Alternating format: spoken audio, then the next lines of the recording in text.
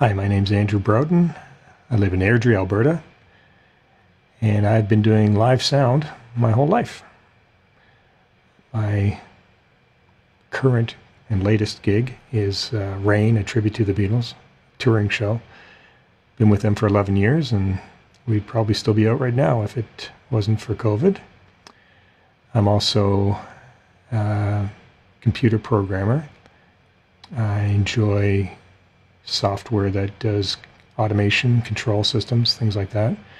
My latest work has to do with controlling mixers over the internet. I've also written some companion modules for controlling Yamaha and Allen and Heath consoles. And yeah, like that. I was interested in learning more. And if you're interested in anything I'm doing, check me out at www.checkcheck12.com. That's all spelled out in letters, CheckCheckOneTwo. That's my site, and thanks for listening.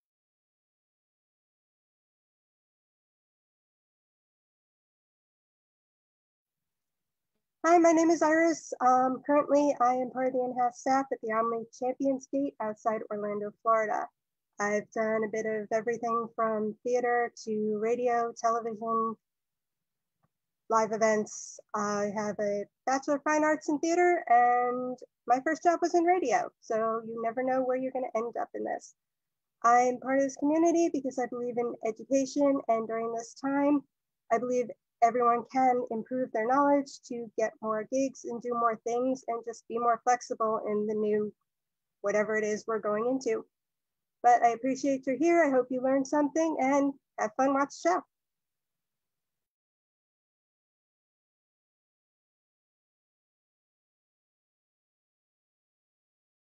Hi, my name is Adam Berlin. I'm originally from Queens, New York, and now I live in Fairfield, Connecticut. My work includes in the AV world is mainly all video, such as video tech, utility, Steadicam, camera op, and projection. Well, I'm well versatile in the video world, as I said. The reason I started this industry is because of music.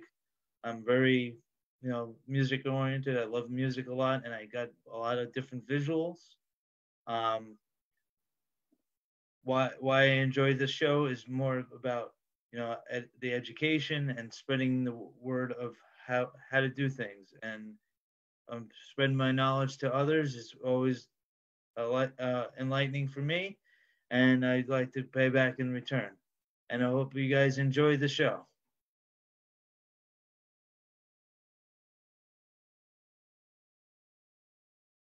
Hey guys, welcome back to another episode of AV Educates AV Tech Talks.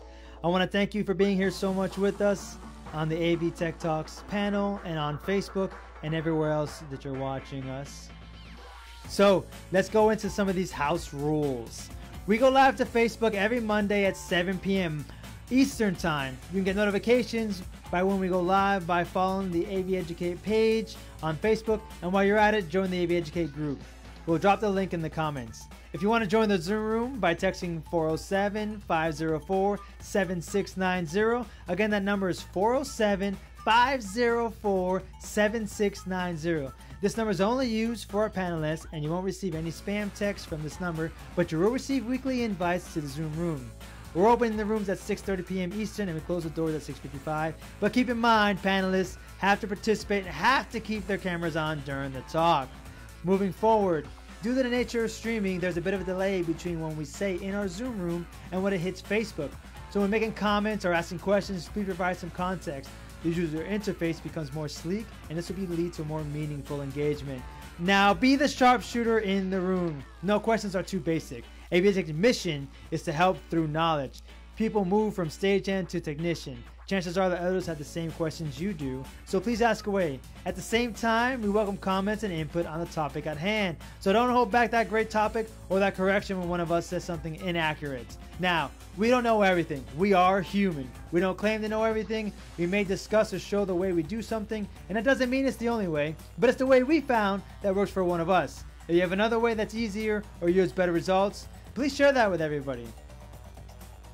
The whole session is a live Q&A. Our questions will be discussed, the topics for about an hour, and then we'll move to more about a round table discussion. There's no formal Q&A section. Again, the whole session is a live Q&A, so don't wait until the end to ask your questions or to make your comments. And finally, a shameless plug. Please follow us on Facebook, YouTube, Twitter, and Instagram so we can grow bigger and collaborate with even more amazing people just like you. That's all I got, guys. Back to the main room, back to Zoom, and back to you all in Facebook land. Again, thank you for being here, thank you for watching, and thanks for sharing. Welcome back to AV Tech Talks. Thanks for joining us. How's everyone doing tonight? We have a different kind of show tonight, a special show. It's our OBS Face-off between Chris Brown, Bodie, the ToxicBioWolf, and Rocco DiSanti, TheOtherLoneStar. Omar, why don't you tell us what's going on tonight? So tonight we're doing an OBS Face-off on AV Tech Talks. So I'm going to go ahead and pull up my little icon. I wanted to compete with these guys just a little bit, and as far as it comes to designing stuff. So I created our own kind of AV World gamer tag. So hopefully the audience likes it because I spent some time creating this. And I'm calling it, and if you guys have noticed some of the name drops the last few weeks, I'm calling it the AV Hero. I created this for the community, so I will give this out to you guys once we're done here. I don't know if it's available for use or not, but I purchased it, and you guys are willing to use it for whatever you'd like. But again, welcome to the main event you've all been waiting for right here on AV Tech Talks. This is the OBS challenge between ToxicBioWolf and TheOtherLoneStar. The rules are simple. The OBS operators are going to have 4 challenges, 3 judges, 2 MCs, and 1 winner. Challenges are simple. Challenge 1 is starting up Zoom. So we're going to ask for a simple challenge, give it about 5 minutes to set up Zoom so that we can see their screens as they're completing these challenges. The first one is already semi-done, so we're just going to go through a little quick work through with them, and we'll introduce you who the judges are and kind of go on that. Challenge number 2 is setting up the intro look. So what we want to do is use OBS to do some of the original looks that we're used to seeing right now in the streaming world. So again, you can see some of my descriptions there, but that look is created just to look similar to what you would see in a broadcast channel with a lower third. Just to stop you real quick, if you're moving slides, the slides are not transitioning. Oh, I am. I'm so sorry. So I wasn't transitioning slides. I apologize for that. That's totally my fault. This is a operator error. So again, welcome to the main event you'll all been waiting for here on the AV Tech Talks. The third one here will be the rules are simple. 2 OBS operators, 4 challenges, 3 judges, 2 MCs, and 1 winner. On top of that, we will have, here's a slide, sorry, for the challenges. There's 4 challenges in total, although you only see 3 here, and I'll give you an example why in 1 second. Challenge number 1 is setting up the Zoom so that we can see not only the operators' screens as they're doing these and being judged on it by ourselves, but also so that we can choose the final product, and they will be judged on that as well by our judges. The challenge number 2 is the intro look, what we've been seeing most likely or most commonly in the industry right now, which is to be just themselves with a lower third and an icon of their choosing. We have sent them a template with some icons, and they also able to use a couple of their own as well for this challenge. Now, the third challenge is the presenter look. This is another look that we use very commonly in the streaming world as of right now, which will be a PowerPoint on one side, an image on the other side. I'll just throw up this little quick intro of what I'm looking for just in case the challengers aren't aware. So for challenge number 3, when I'm calling it the presenter look, I'm looking for something similar to this. You're able to modify this however you like, but essentially a background, a foreground, an image of yourselves, lower thirds with a title of something, and a side of an icon. Whether the ones we sent to you as are from us or whether you have your own, you're willing to do whichever you'd like. And now the 4th challenge, and again, this is how we bring you guys and involve you in the community. The 4th challenge is what will be from you, the audience out in the Zoom and Facebook community. We'll be asking you to submit your best ideas for a 4th challenge. You'll have about 40 minutes to submit those. We will tally those up and present them to the judges, and we will decide which one it is. So for ourselves and the operators, it is a mystery to everybody involved. You guys get to decide what that is by submitting your best challenges to bring to the operators. to do on the fly. They will have 10 to 15 minutes, depending on how complex we think it is. We'll find that on the fly. Moving forward on this deck, we will score based on 3 factors. Time. Every challenge will be timed, so they'll be complete that on a timely manner. Signal flow or steps to accomplish, how they're able to accomplish this within OBS, whether they use third-party apps or OBS itself directly. And third will be creativity. The final product of all this is we expect you to be able to do it all off of one button click, whether using Stream Deck or your keyboard or hotkeys or anything like that. We expect the final action to be done based off of a single click when the audience calls for it, or when our judges or MCs call for it. Now, I would like to bring in our first judge, which is Felix Pike, owner of the Full Pike. Full Pike will be the judging based on creativity and execution of the final look. And he will do that as well live with you guys, and he'll be also a part of our MC crew. Our second judge and MC for the night will be Disa Cameron, producer from FMA. Disa Cameron will judge you based on your signal flow and third-party applications used to achieve your final look. Those are our 2 judges. And finally, our third judge and the most important judge of the night will be you in the audience. You are our most honest and trustworthy judges, the AV Educate and the AV Tech Talk community. Your judge will also be factored in, which will give us a total of who will be the final winner based on tonight's event. Now, that's all I have for the time being. I will go back to Ed here to help us launch this and get ready for our OBS challenge kickoff. Great. So, yeah, this is going to be, I think, a lot of fun. We will be dropping some links in the chat, both on Facebook and into the Zoom webinar, to a Google form where you will simply vote for if Chris won the challenge or if Rocco won the challenge. And then those will be able to bring the results in. So when you see those links, there's going to be 4 different ones. They'll pop up after each challenge. Just click on that, go vote. The quicker the better, so we can tally those votes and see what's going on. Otherwise, Omar, I think we should kick this into gear. Perfect. So I'd like to once again introduce our operators, which is Christopher Brown, who is also known as the ToxicBioWolf. He's saying we had everybody there. What up? One of our OBS operators tonight and the challengers for tonight. And our second person for tonight will be Rocco DeSantos, which is the other Lone Star, who will be our second competitor for the night. I'd introduce both of you guys to the main stage and start off with challenge number 1, which is to create a Zoom look, or what we want to see, which is essentially we want to give you 5 minutes from the time that the time comes up. Mr. Armstrong will be keeping us on time. Our judges, which will be, our judges and MCs, which will be Disa Cameron and Felix Pike, will be giving you a 5-minute timer, or we will be giving you a 5-minute timer, apologies, and they'll be judging you and talking over it. What we want to see is, first, we want to see your screen show up on your camera for Zoom so that we can manipulate that as well on our end. And we also want to be able to see the final product or what you send out of the program. So we'll give you guys 5 minutes from that at my time frame. If I can get an okay from my judges and MCs, my time frame is 7:15. Is that correct for you guys? Standing by. Standing by. So 7:15, you guys have 5 minutes from this moment now to be able to show me on your Zoom screens what I want to see, which is your desktop, to see what you're doing in OBS, and as well as be able to transition from once that is done to when the judges call for it to see your final product of what that is done. And essentially the final product will be able to see your screenshot on one and able to see your final product, your program screen out on the other side. And we want to see that on, again, one click. So we'll ask for you guys to come up and we'll say, can we please see your screen? You'll click on screen. And then we'll ask, can we please see your program out? And you'll click on your program out. Now, please begin. 7:15 is the time frame now. We will go to a foreshot of the judges and you guys showing us your setups of your screens and your final product out. We will talk about these as we go and ask you some questions on the back end. Let's do 5 minutes this. on the clock. Okay. Do we have any like Jeopardy music? I was going to say, we need the saber dance. I would choose the saber dance right now. So the part I don't understand is the one click thing. So like I'm showing my OBS so I can program already. 100%. And then you want to be able to see the output of this OBS. Yes. So it's actually 2 clicks because Correct. I got to turn off the, yes, but yeah, so it's done. Oh, okay, done. So that took you less than a minute.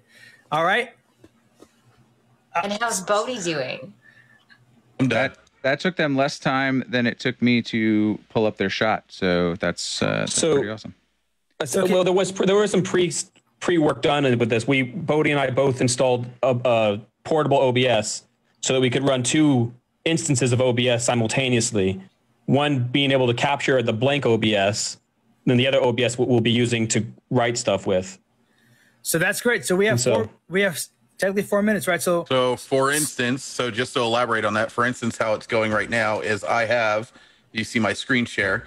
I am using my OBS that I normally use for my stream, bringing in the portable OBS up here on a virtual cam into my stream OBS. So that's what's going on, and that's how we're able to do this. Is I've used my original OBS that I run all my programming off of, have everything run as a virtual cam, grabbing the OBS portable. Okay, so I actually did it differently than he did. There you go. So that's interesting. That's why I explained my way to do it, so that way you could explain yours, being we have a little bit of time. So let me do this. Let me have Felix. So my apologies. Let's do this. Let me have Felix start off first with. We'll have Felix start off with Chris real quick. I'll have Felix ask you guys a couple questions. How you got to your final look? How you guys got there? And what you did on your end to accomplish that look? And Felix, I'll let you take the lead. Well, I really like the Pip look versus what I guess they call the studio look, which is the preview and program look. Rocco's been a little more creative with his camera layer there, obviously. Flying in there. I can go wherever I want. There you go. Okay, you can stay there the whole gig. That'd be perfect. That won't be distracting at all. Apart from that, I'll tip the hat only slightly to Rocco this time. Over to you, Disa. Oh gosh. Well, I have to say it's a personal preference. My colleagues all want to get me a t-shirt that says "Get it in the gate" because I am obsessed with monitoring what's in the preview as well as the output monitor. So that is why I'm siding with Rocco, because he has somehow figured out what I'd like to see without me asking him. It has nothing to do with him flying around the screen. Yeah, Bodhi can swap between that though. He can just press a button and show preview. It'll go into studio mode. Okay, so preview and program. Have to press 2 buttons though.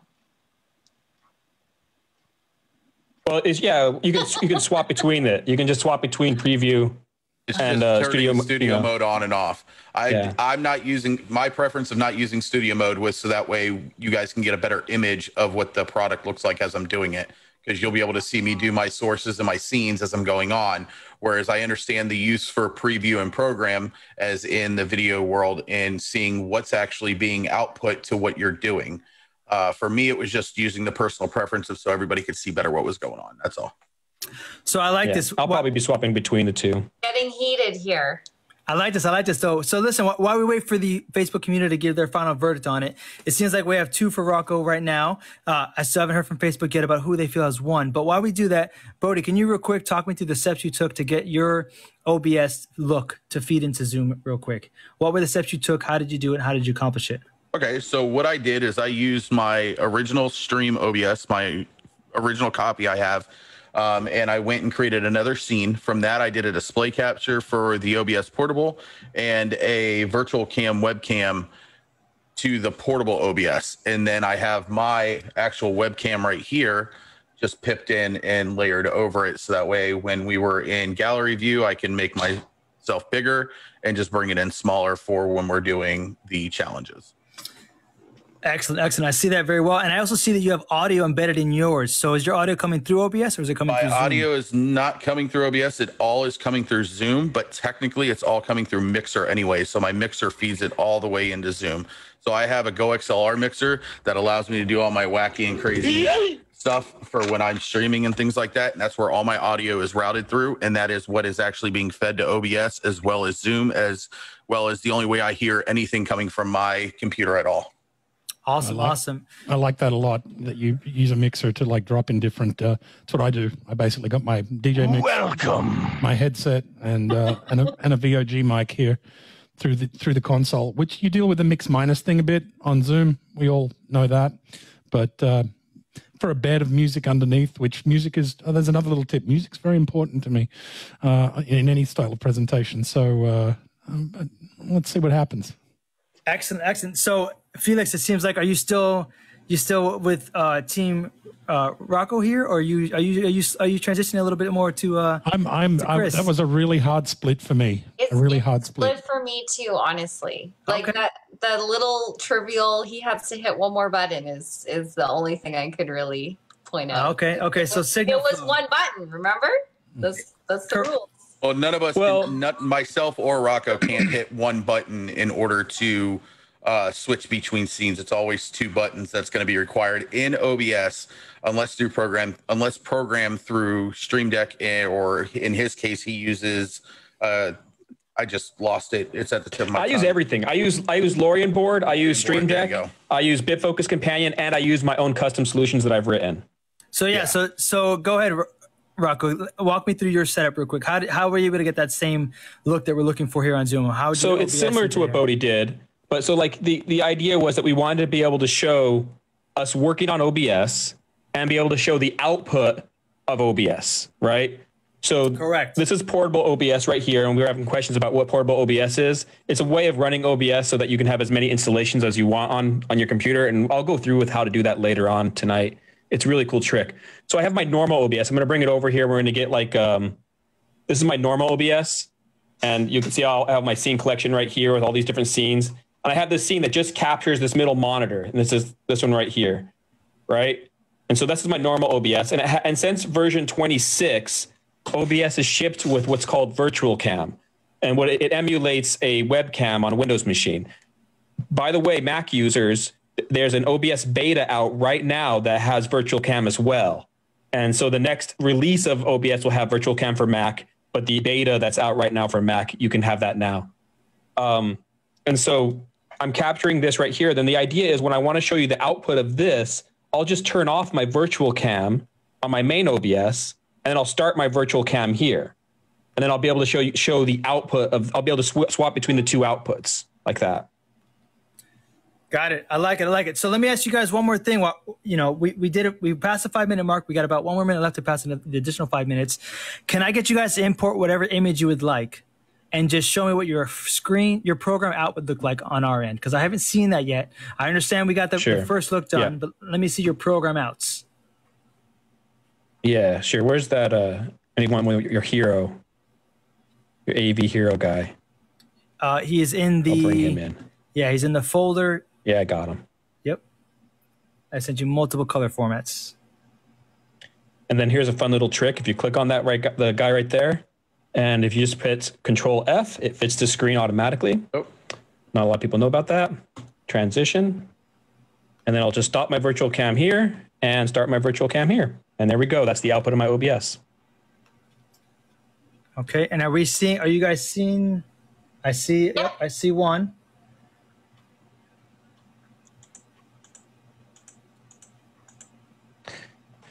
Then if I want to go back, I'll stop the virtual cam on the portable OBS and start it on my main one, and I'm back. And I could automate that actually if I wanted to make it one button press using OBS WebSockets, because virtual cam does have a endpoint in OBS WebSockets.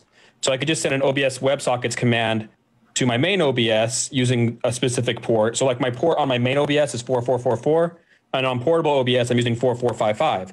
So I can send different commands to multiple OBS instances from one source to be able to start and stop virtual cam. So if you really wanted it to be one button press, you want me to go through the steps of that, I could.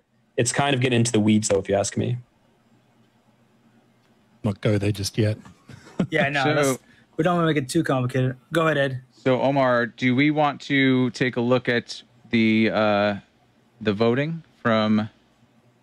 Oh yeah, I'm sorry. If you have that already, please bring it up. I do. So now at this point, the voting has stopped for any of the sites, and that's what we are looking at. If you guys can see that, let me make sure that our audience by a landslide. So it looks like on Facebook, the audience favored Chris here, but our judges already gave 2 points awarded to Rocco over here. So I gotta say, challenge one, unfortunately for everybody, challenge one was won by Rocco. Does anybody disagree with that verdict? Nope. Even though Facebook and Zoom are more people, they only count as one vote. So that is where we are at. I saw a question in the Q&A that asked about if there's any limitation with portable OBS. No, it runs the exact same way as regular installation. There's very few. There's a couple of things you have to figure out with plugins that can be confusing, but for the most part, it's fine. Literally identical, exactly. You can do everything you can with it. It just allows you to build a different scene source that doesn't affect your other OBS instances that you're using, and you can actually have an infinite amount of portable OBSs on your computer because you can. What it is renaming the target destination on the shortcut, and like for instance, mine is just named OBS Portable. You can do Portable 1, Portable 2, Portable 3, Portable 4, and just keep going and going and going and have 25 different instances. And then you can take all your different OBS instances and plug them into your original instance via virtual cam. So that way, whatever's being shared on the other OBSs, plug right in. Yeah, and it's a really great way to test out betas without committing to them. That too. So you can, yes, and then also if you wanted to, you could actually install OBS onto a USB drive, and it would run off the USB drive. So long as whatever computer you plug it into is the same letter. I like so it. Like when you plug it into one computer, it's like G, and then you plug it into another computer, it's G. Then it would still work. I like it, gentlemen. So let's dive into those questions a little bit later, just so we can continue to go. I like that. I'll make a note of that as well for the audience in case anybody's curious about portable OBS and how we had set that up ahead of time. OBS, right? So I want to continue on the challenge number 2. We can go through real quick at the end on how to install it. Of course, no, for sure. Yep. So challenge number 2, I want to create an intro look. What I'm asking for is to create a standard broadcast intro. Look with the lower third of yourself and the AV Hero icon on the lower right-hand side. Now, I'm not going to hold you guys to using the AV Hero icon. You're welcome to use your own if you have those more easy. Hey, Omar, we're not seeing anything on your camera. Interesting. Are you not seeing the challenge page on my camera? No, we just see your name. Oh, no. So... Is that our next challenge? Get it working? Unfortunately for me, yeah, I guess. So, where is... So, while Omar... I think I figured it out. Yeah, I figured it out. Great. All right, so challenge number 2. Man, listen, every operator error has been on me, so good thing for that, right? Oh, stand by. Sorry. There we go. So I'm gonna make one, but then at the end, I also want to show one that I've already made that took a lot longer than the time that we have. No worries, no worries. So challenge number 2, it will be the intro look, right? All I want to see is a kind of you guys, a lower third of your names, right? You can use either your real names or your Twitch names, and then an icon and the lower third-hand side. And essentially, this will be a build, right? So we got the first thing we want to get done for the audience in Facebook land, and now I want to see the second part of this, which would be if I wanted to bring in an audience person or a member or somebody who's in my room, let's say, or if let's say I'm streaming somebody into my OBS platform, I want to see that person show up on the screen, which essentially for this example will be you guys, just to make it a little bit quicker. If you can, I will add a challenge to you for bonus points. If you'd like, I will give you one additional point as an additional to whatever the judges and the audience decides. If you can bring in one of the Zoom people into OBS, okay? And if you can bring that person in, do a lower third of that person's name that you see down there and an icon of your choosing, I will give you guys an additional point so that if it is, let's say 2-1 as it was this time, we will have a tie, or we may have a landslide of a victory. So again, it is a look of a... Bringing them in any way we want? Any way you like. Does that have to be a panelist or like anybody from... Anybody from the Zoom call. Any sizing, it doesn't matter. Just crop them in however you'd like to. Or you could do yourselves if you want to save time. I'll give you, again, 5 minutes to accomplish this. It is now 7:30. You have till 7:35 to accomplish that.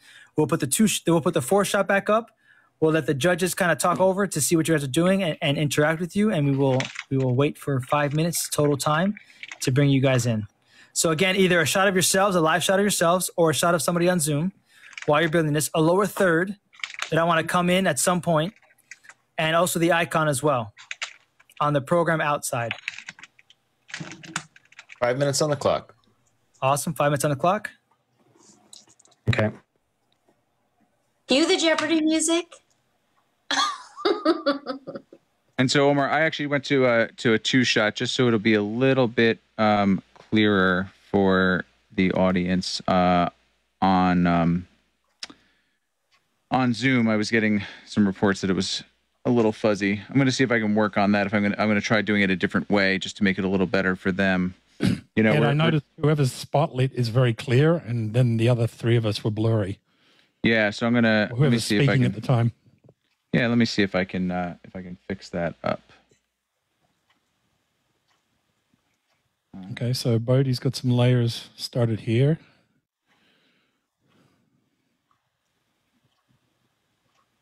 So just to stop you there real quick, Bodhi, you're using the presenter look, which is challenge number 3. Challenge number 2, we're just looking for a single shot of either you, yourself, or somebody from the Zoom panel. With the lower third and logo. The lower third. Correct. Lower Stand third by and logo. camera 1. Stand by lower third. So And what? go. There you go. And I'd love to hear your guys' opinion, Felix and Diza. What do you guys think about what's going on right now? How do you see these guys building it out on the OBS screens? Anything you see familiar to yourselves or anything very different? I see a lot of overlays. Yeah, I see some layering going on. So I'm interested to see what transpires in the next 30, 40 seconds. We got some color selection going here. Rocco, perhaps with that background. Oh, with that background, I feel like I'm back in like grade school taking a photo.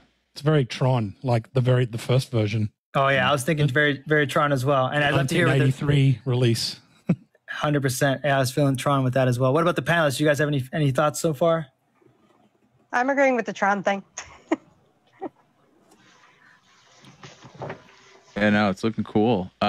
So Looks like Rocco's adding a little place to put his lower third in. Interesting choice, though. He's doing a lower third on the left-hand side instead of the right-hand side, which is what I'm used to doing myself. I'm curious to see where the outcome comes into on that. yeah, and I'm seeing on Facebook. Sorry about if it's low res. This is part of what happens using Zoom and doing captures. So this is where Rocco's going to have me beat on this one because I don't use virtual cam instances the way he does. My webcam will only present on one monitor and one instance of OBS. All right, we're at 2 minutes. 2 minutes left on the clock. Oh, interesting, Bodhi. So you brought up a point. Is this a limitation of OBS itself, or is this something that... This is a limitation of my configuration and how I am set up to run. Understood. So for your scenario, just to speed this up on your end, you're welcome to use an image of any sort you'd like to do the same set.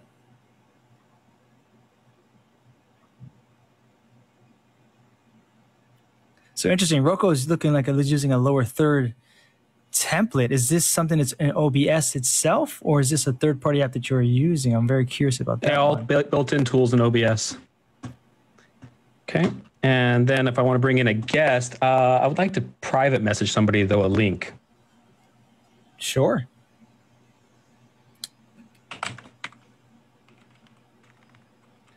I think we can add on the 4 minutes we saved from the previous challenge to this challenge. If So I was about who to can I say, send can this we give to? him, can we give him a couple more minutes here? yeah, Mr. Anstrom, can you add 4 more minutes? We'll add on for what we saved from the last time. All right. Who do we have? Ori, can you help me out? Sure thing. There you go. Click on that link. Add your camera to that. Follow the instructions.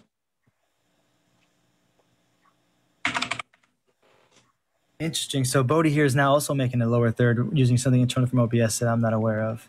I like this. All right, we have 3 arbitrary minutes left on the clock.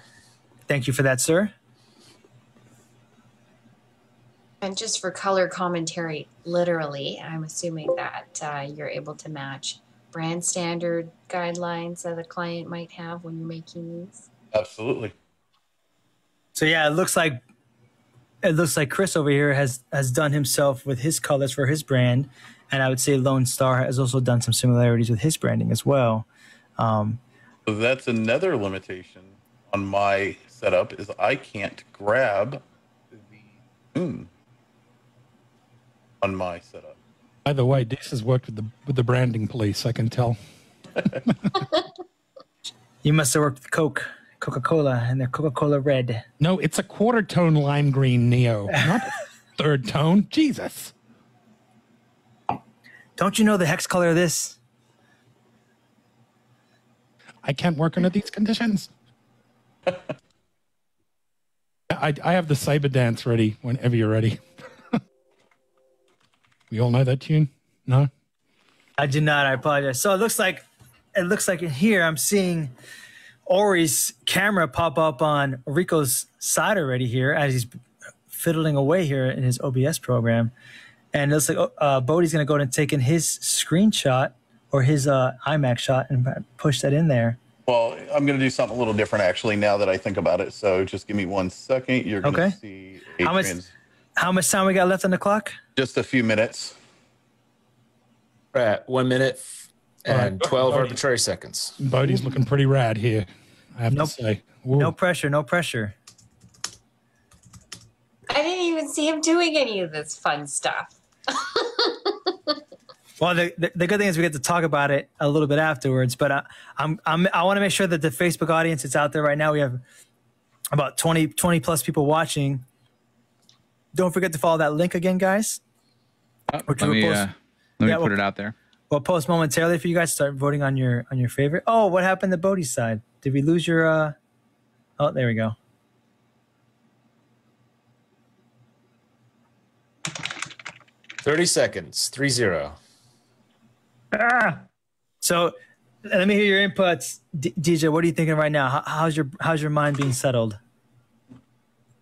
I'm just really curious. Like, I see a lot of windows opening and closing and people quickly doing things. And so just for being that Rocco's still going, what I'm going to kind of explain here is because the limitations on my personal computer, I do not have virtual cam instances set up to where I can pull in my image on a second source of OBS.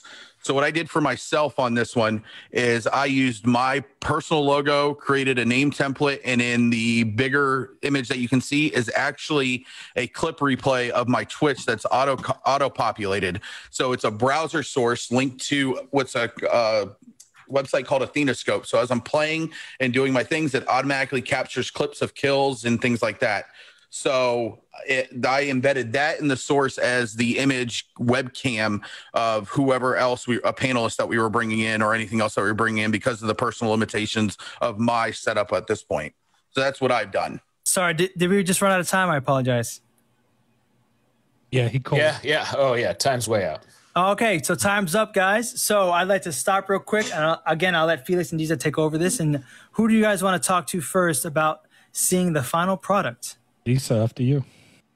oh gosh, putting me on the spot here. I'm like trying to help. I'll take it if you want. Sorry, can you guys show me again? I'm defaulting over. Yeah, let's go to that 2-screen look again. Yeah. Get Bodhi and Rocco side by side. Let me see.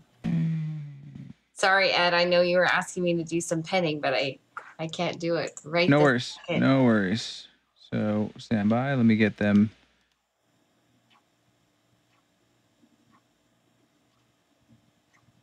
Okay, so now we should see both of them side by side. There's a comment saying we're supposed to act like an actual client and scream, "Where is it? I want it right now!" Oh, I love it. I love it.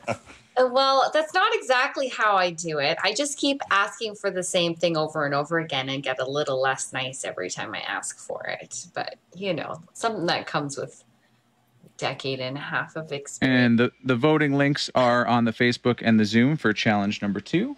So you can start getting your votes in now.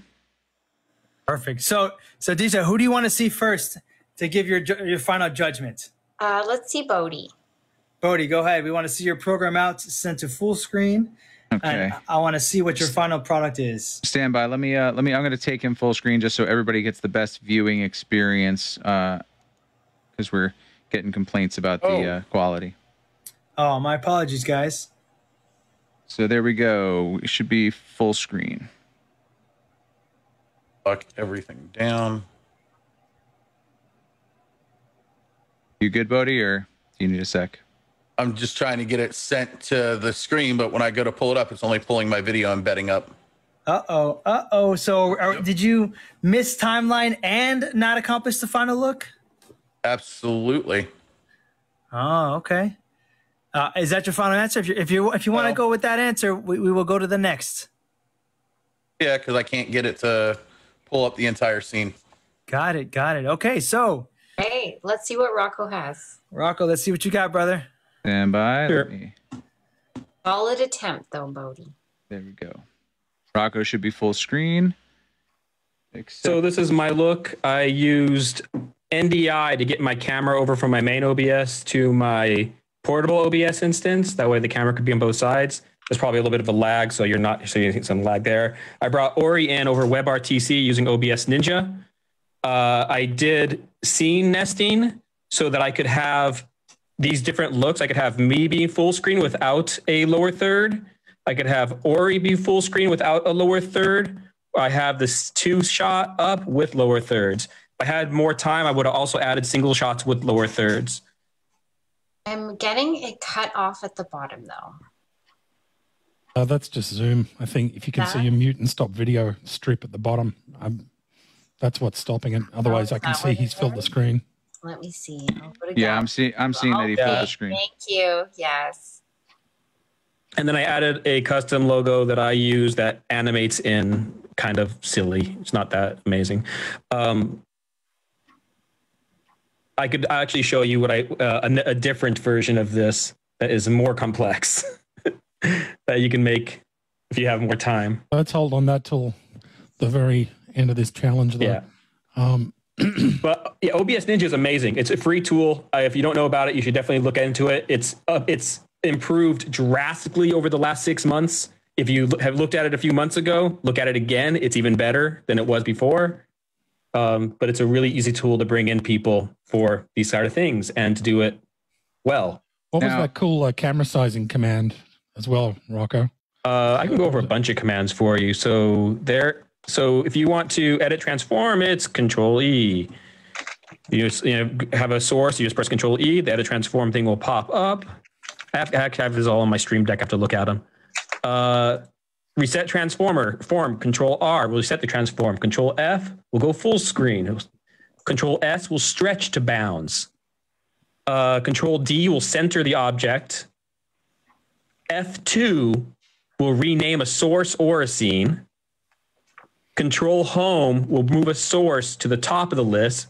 Control N will bring it to the bottom of the list. Control Up will move it up 1. Control Down will bring it down 1. So those are some basic Thank you. Yeah, shortcuts. So there are several people out there would appreciate that too. One thing, Rocco. Just to clarify, I was clicking on the wrong side to full screen it. That was my issue. So, right. So do you want to try and show us again? Well, hold on. I think Ed's trying to bring up this. So I was just going to say one thing, though, that we are getting comments on the Facebook side is that NDI audio that we're getting is the out of sync. Your sync just started to drift a bit, and then we're getting those cracks and pops that are notorious NDI audio issues. I'm not sending audio with NDI right now. Really? Well, we are getting. No, I'm not. You're probably getting craps and pops for other reasons, and it's probably has to do mostly with me having a crappy microphone. But I'm not actually using the NDI audio right now because I didn't want to send dual audio. But if I were to stream from the second OBS, then it would be using the NDI audio. Gotcha. Let me try this. Hold on. And then I'm guessing the sync is out because you're running through 2 different OBSs, so there's more video processing than. The sync is out because you're hearing the audio that I'm saying to Zoom, and you're watching video that is going through 2 OBSs. Got it. Yep. That was to clarify for the people who were bringing it up on Facebook. Yeah. The lag. Maybe that will be better. I switched my microphone thingies. Maybe that'll be a bit better. We'll see. Yeah. It doesn't sound crackly as bad. So. But that did sound like the typical thing you hear from NDI audio when it's not behaving. And so Felix, you had a judgment you wanted to pass? If I can just see Bodhi's full screen again. Yep. I'm going to that right now. I can pin it, but... Okay. Now, Bodhi, you had this really cool layer going. I saw when you were working this together, you had a whole full screen thing under here, which had it looked like a neon green heartbeat or something like that, a pulse. Okay, so other graphics. I didn't use that because that is my Okay, so what I was doing is I was grabbing. Amazing. Okay, so I'll switch to it, but this isn't part of the challenge because this is something that I already have pre-built. Okay. This is what I use as my starting soon screen when I start my live stream. This is, so what this is right here is I went to this scene to grab this OBS layer. I don't know if you can, this OBS layer for the video. I grabbed the web source from it is what I did. So this is my starting soon screen. So all I did was go to this to grab the link for the video to send it to here to bring it in. Okay. So you can see the difference, like absolutely night and day. Absolutely. You just built this. Right. So this is a custom panel background that I built for myself. Has the stream starting, has my insignia up there, has my logo embedded behind it, has the smoke effects around it. The gradient is just an audio visualizer OBS plugin, and you can tell it where to grab the audio that you're trying to do from. So like say, for instance, if I go to my play screen here or my just chatting screen, you see the gradient underneath my mic. That is, again, that's the audio visualizer, and I'm telling it to grab my mic. And that's why it moves up and down when I grab my mic. Cool. On this one, the starting screen is actually moving with the video audio. So that's what that is. It's a gradient of the video audio. Yeah. But again, I just went to that one real quick to grab the web source, the browser source link from that, so I can embed it into this one. Well, thank you for being so honest that was a pre-made.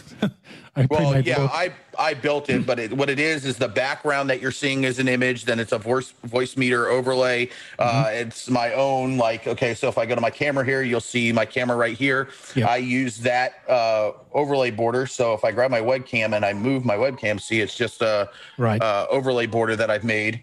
And that is what I use to make the overlay here with my logo and everything on it. And then I embedded the video source inside of it. So very cool. That's where that is. Okay. So yeah, here two things. I would have picked a much different font to reflect your what I see from your pre-made stuff. Again, that is a custom font in Adobe. That is not a custom font inside OBS that I have not loaded in yet. Okay. Fair enough. That's why it's different. Yeah. Just this bright orange is throwing me way off. I would have just gone with a really dark background, so your logo and your screen would have blended more together. Because I really hate hard edges, and Disa mentioned before pips drive her mad. Perhaps I understand that. These hard edges and the colors just don't really work together, but with your pre-made one, it's like gorgeous. It's like on this one, as Omar explained too, this is my actual color scheme, is the toxic green, and the orange is my color scheme. If I would have had more time, I could have actually gone into the images, and there is a filter property on the images that I could have rounded and blended the images off to where it would have done a gradient into the actual background. So everything would have gradiented in if I would have had more time to do that. Sure. I've also seen like the shadow look, which can be nice too. Yep. Yeah, so that's personally what I would have done for my video embedment on this one. I would have done the shadow effect on the video embedment because it gradients behind the orange as well. And then for my image, I would have done a rounded image instead of the sharp corner. I would have rounded the image off. Right. Also, with your webcam in the corner, I would have pulled that away from the hard corner a little bit, just to see a little orange, like frame it a little bit. I know I'm kind of contradicting myself. I like frames. I don't like frames, but yeah. Yeah, the camera is just there so you guys can see me. This wasn't part of what I was trying to put in. This is actually on my original instance of OBS. So this is just here so you guys can see me in the pip. Yeah, I'm purely talking in terms of framing and composition here, that's all. And I just like to, if you're going to do a hard edge, at least give it some sort of framing like you did with that gray around the video output of your game there. But I love it. You sound like a sommelier of picture-in-picture right now. Yes, very beautiful. But I do appreciate that feedback, so that way when I start doing other instances, I can use different color gradients. And like you said, how I have the color border around my my video here, it would help me when I'm building other ones out to where if I do an abstract color, it helps me guide it better. So that I do appreciate that feedback. Yeah, sure. No, it's just a totally like a compositional thing. Like I just love blended stuff. If you're using multiple pictures and multiple frames, I just like it really blended and seamless in that regard. But thank you. So, Felix, who's your in your opinion, who won this challenge? Well, I think Rocco stuck to more of, he used someone else for a start within his frame, and he had 2 lower thirds, and that was cool. But I think I'm going to give this one to Bodhi. I just think it's more captivating visually, despite my critique and want for gradients and blends and fancier, composition of the screen. I'm going to give this one to Bodhi. Interesting. Okay. And what about Diza? What was your final verdict? It's really hard to choose. Like, they're both so different. Rocco has very clean black and white neutral tones. He had a little bit of zhuzh, which I quite like, just a little je ne sais quoi with the slight innovation. And and he did bring in Ori's video as well. So it gives you a more realistic, like if Rocco was with me on a demo, I would definitely feel like I'm going to make that sale on that piece of business. 100%. And I do totally respect Bodhi's visuals there. It's very loud and proud. But through my lens and through what I would need in terms of support, I would have to side with Rocco. But that's really just my niche in the industry, right? Like, I'm not on the gaming side, so it's 100% okay. Listen, it's a tie, so right now it's a 1-1. I'm gonna go to Ed here real quick and see if we got any responses from Facebook land to see who they thought was the winner of challenge number 2. Facebook's gonna break it. Wow.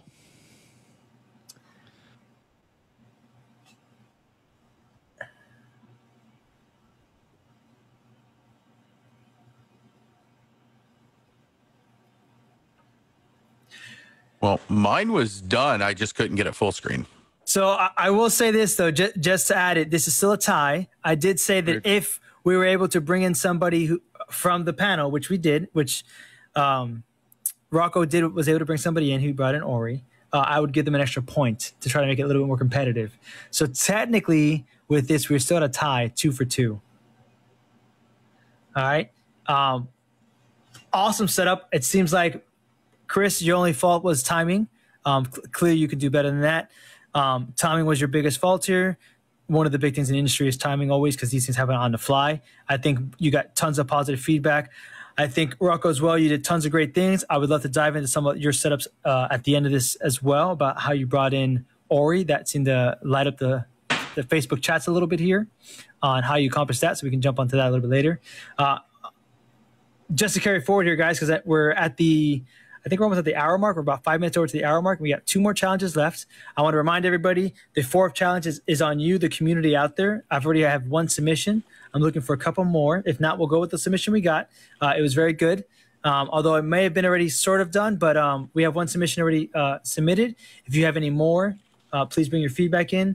The only part we had Rocco on that side was that from the Facebook community was the audio. So obviously this is a on-the-fly thing. You guys are doing great when it comes to timing, so please don't take anything away from that. But I do want to move on to challenge number 3. So now, if you guys look into the folder that I sent you at 6:30, in there is what we're going to call the presenter look. And the presenter look, I'm going to bring up as well onto the screen for the audience to see, is what I'm looking for. This would be the most standard kind of look that we're doing right now when it comes to Zoom and media service in general, across pretty much every platform, anywhere you're doing it, whether you're doing OBS, vMix, Aqualon, Ascender, E2, S3, Spider. This is kind of the look everybody's doing. And I'm calling this a presenter look, which is a PowerPoint, a image of somebody speaking on the right-hand side, and then lower thirds of either the client or the pharmaceutical company or the company that you're working for, and then an icon. Again, if you can use what we sent you in the template, great. If you have your own to speed up time, I will give you, again, 10 minutes on the clock for that. We will start on Mr. Engstrom's go for that. Again, it's 10 minutes, and we are trying to create this look, which I'm calling the presenter look. Now, I will add one more note to this. Since you guys have created your first look already, and if you have time to do this, you can go back to modify that look based off the feedback you just received from the judges. But I would like to see where I go into the presenter look. I'm sorry, where we go into the intro look, and I'll bring that back up. I want to see the intro look, which is challenge number 2. And then I want you to go to the presenter look, which will be the same person you put into the intro on to that lower or upper right-hand side corner of that look. I want you to place them in there. And you're able to use an image. We would technically use PowerPoint for this. But for this scenario, we'll use an image just to put in there for sizing. And again, I want you to come. The challenge will be to show me the intro look first and then transition to the presenter look. I will add another bonus point for anybody who adds a stinger in between the intro look and the presenter look. And we will go on. Do you want us to use this image that says screenshot 2020 1130? Is that the one you want us to use? You can use that one or create your own as long as it fits somewhat of that template. I just gave you that, guys, to speed up some of your process. Are you talking a music sting there, Omar? Is that what I heard you say? No, so transition stinger. So for the video guys out there, if you do any kind of animation that goes between one image to the next, we call those stingers. Yeah, so there's a folder in what Omar sent you guys called the free stinger transitions. And then there's some with sound effects and some without. And I understand this will be multiple clicks. Obviously, intro look is one click, and then presenter look is another click. If you can make that so that those go in as seamless as possible, or essentially on a cue that we give you to present that look. Again, if you use a stinger, you'll get an extra point. If you don't use it, no worries. You're still going to beat it as long as you get within a time. And again, I will let Mr. Anstrom give us the cue to go, and you have 10 minutes on the clock once he says go. 10 minutes on the clock. We're away.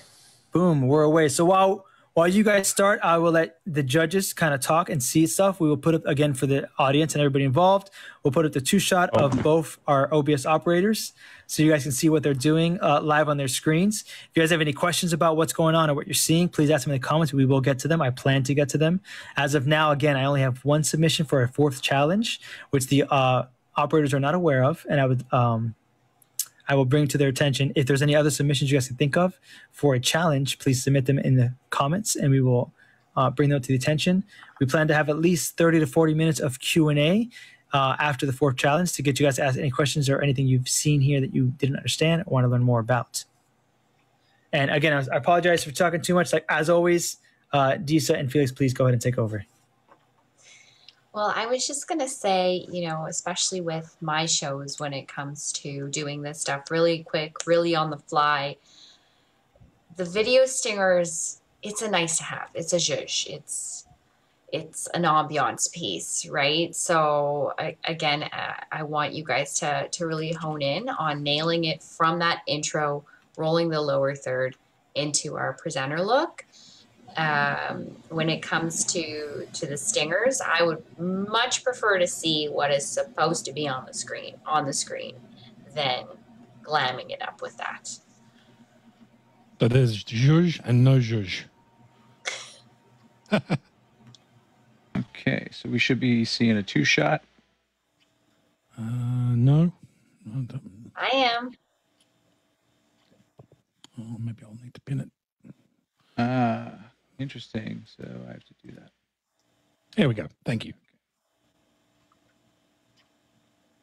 Great. So with that, I have to start looking back at Facebook because I was getting something else together. But I hope everybody is coming up with some ideas. So far, we only have the one for the 4th challenge.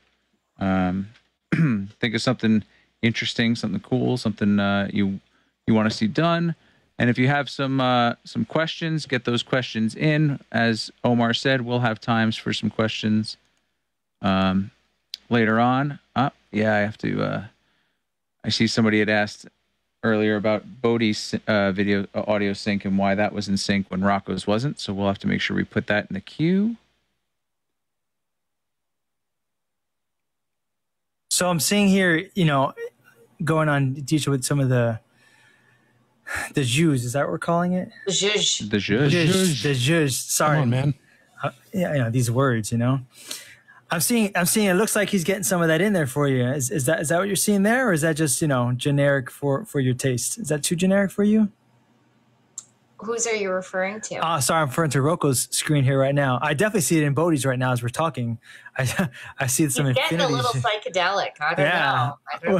Yeah, What happened to those clean lines? What about you? I'm going to try something here. Let's see if... oh, no, I figured that was going to be a problem. All right. Sorry, folks in Facebook land. I'm going to get rid of what I just. Or sorry, in.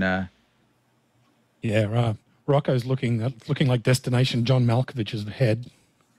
If anyone's seen that film, being John Malkovich, no. I just gave Zoom just got an infinity screen there for a second, so I apologize to you guys. I do. So just so you know, the Facebook community has submitted 2 more challenges for you guys on challenge number 4. I've sent those both to our judges to determine which ones they preferably like better. As we're going through this, I am seeing both people use different templates. I see Bodhi right now is popping up my template that I was using to execute it with that. I see Rocco here kind of doing his own custom template and designing it as he sees fit. So Felix, what are some things you're expecting to see out of these guys that we haven't seen so far when it comes to this presenter look? I expect to see my face like all over both of them. Thank you. And, so there you go. If you guys want to win on Felix, some Felix points in the there. lead right now. What about you, Diza? What is something you want to see that you haven't seen so far with these guys that they're doing and everything they're doing? I did drop a few hints when we were getting ready. Yeah, me too. We both did. So they definitely listened, which, you know, I did say I'll ask once, and then every time I have to ask after that, it's not so nicely. So, and let me just say, if something all right, we happens just passed the 5-minute mark. Everyone, halfway. Oh, got it. 5-minute mark. 5-minute mark. Thank you, Nat the Clock Angstrom, as in opposed to Dwayne the Rock Johnson. We've got Nat the Clock Angstrom. Nat was also once our Ed Wallach on a previous episode. One time. I remember that for a day. It was really confusing as my first time on the show. So let me ask you this. Let's throw another little challenge out there for the guys building. Is there a preferred color you'd like to see between you two? What would be your preferred color to see to sway the vote towards you? I just like contrast. So if you're going to go with a really high color temperature, like both of them seem to be now in the deep blues and purples, let's layer that with something that doesn't. Well, they're using the assets they were given, so they can. Which happen to be the AV Educate colors, which is why those were chosen, I think. Yes, sorry, that was my fault. But yeah, we just want to see, this is all about the zhuzh. I'm all about the pop. So we're going to zhuzh and pop. Oh, so it seems like Rocco is also added, which wasn't a requirement, but very liked. He's added some a layer effects here where he can transition between what's in that pip on a couple different scenarios as if it was a PowerPoint. So I'm liking that a little bit here there. Yeah, I'm definitely listening to me. I said you better be ready to take that PowerPoint full screen. You see that? Yep. He's making those clicks for that. Bodhi's using some colors. I obviously love the colors Bodhi's using. I have no complaints about that side. He's using the icons I like, using colors I like. I mean, if I was a judge, I'd be voting for him. I'm just saying.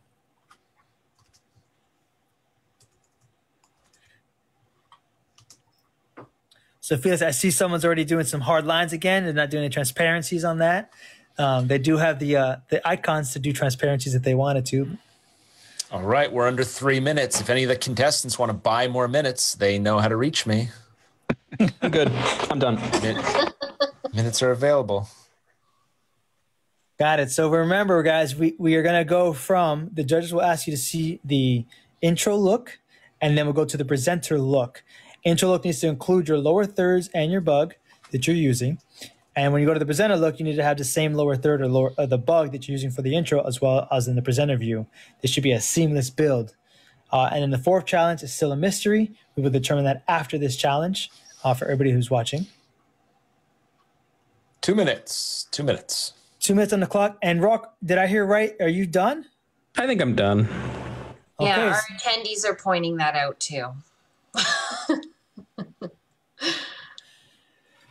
Well, we will still give Bodhi the full time. They are using the wording, Rocco is a genius. He is a lot quicker at this than I am. That's for damn sure.